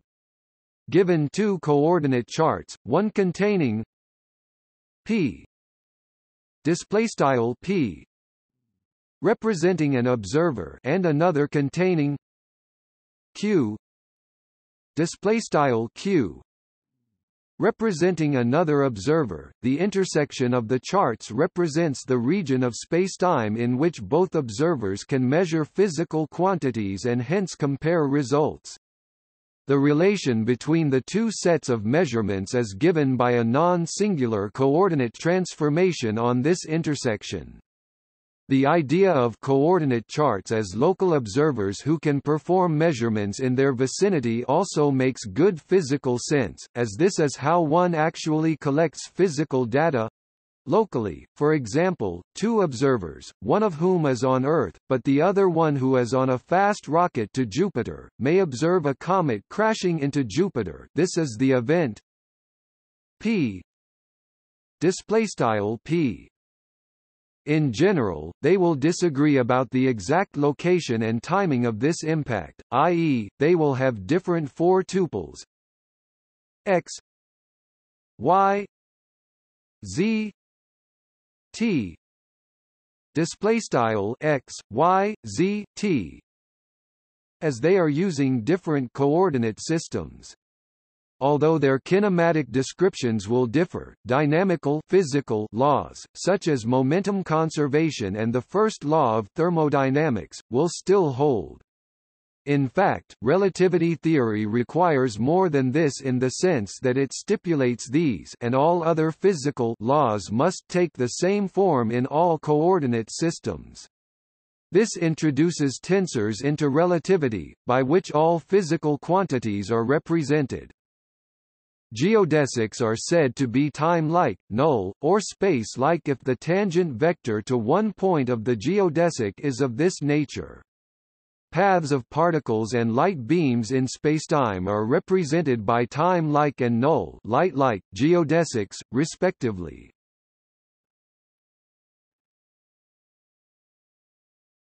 Topic: Privileged character of 3+1 spacetime. There are two kinds of dimensions: spatial bidirectional and temporal unidirectional. Let the number of spatial dimensions be n and the number of temporal dimensions be t. That n. Topic 3 and T1, setting aside the compactified dimensions invoked by string theory and undetectable to date, can be explained by appealing to the physical consequences of letting n differ from 3 and t differ from 1. The argument is often of an anthropic character and possibly the first of its kind, albeit before the complete concept came into vogue. The implicit notion that the dimensionality of the universe is special is first attributed to Gottfried Wilhelm Leibniz, who in the Discourse on Metaphysics suggested that the world is the one which is at the same time the simplest in hypothesis and the richest in phenomena. Immanuel Kant argued that three-dimensional space was a consequence of the inverse square law of universal gravitation.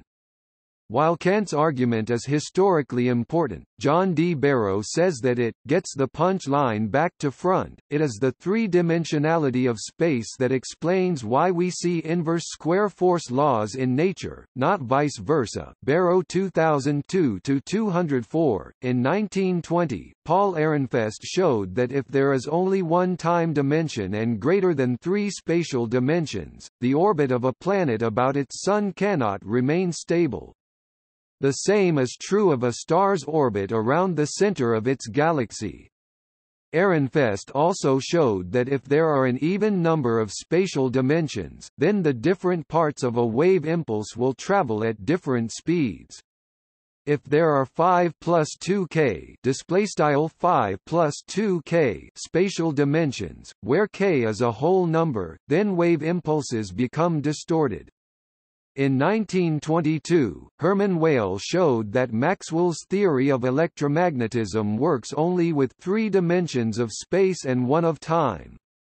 Finally, Tengerlini showed in 1963 that when there are more than 3 spatial dimensions, electron orbitals around nuclei cannot be stable. Electrons would either fall into the nucleus or disperse. Max Tegmark expands on the preceding argument in the following anthropic manner. If T differs from 1, the behavior of physical systems could not be predicted reliably from knowledge of the relevant partial differential equations. In such a universe, intelligent life capable of manipulating technology could not emerge. Moreover, if T greater than 1, Tegmark maintains that protons and electrons would be unstable and could decay into particles having greater mass than themselves. This is not a problem if the particles have a sufficiently low temperature. If n in general, it is not clear how physical law could function if T differed from 1. If T greater than 1, subatomic particles which decay after a fixed period would not behave predictably, because time-like geodesics would not be necessarily maximal. N.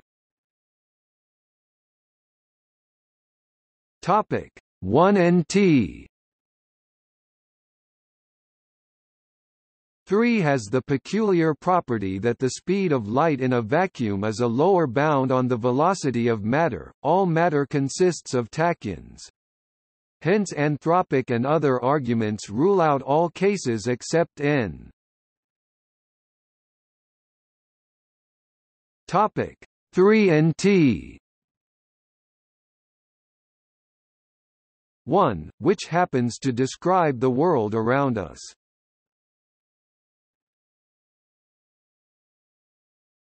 Topic. See also: Basic introduction to the mathematics of curved spacetime, complex spacetime, Einstein's thought experiments, global spacetime structure, metric space, philosophy of space and time. Topic Notes Additional details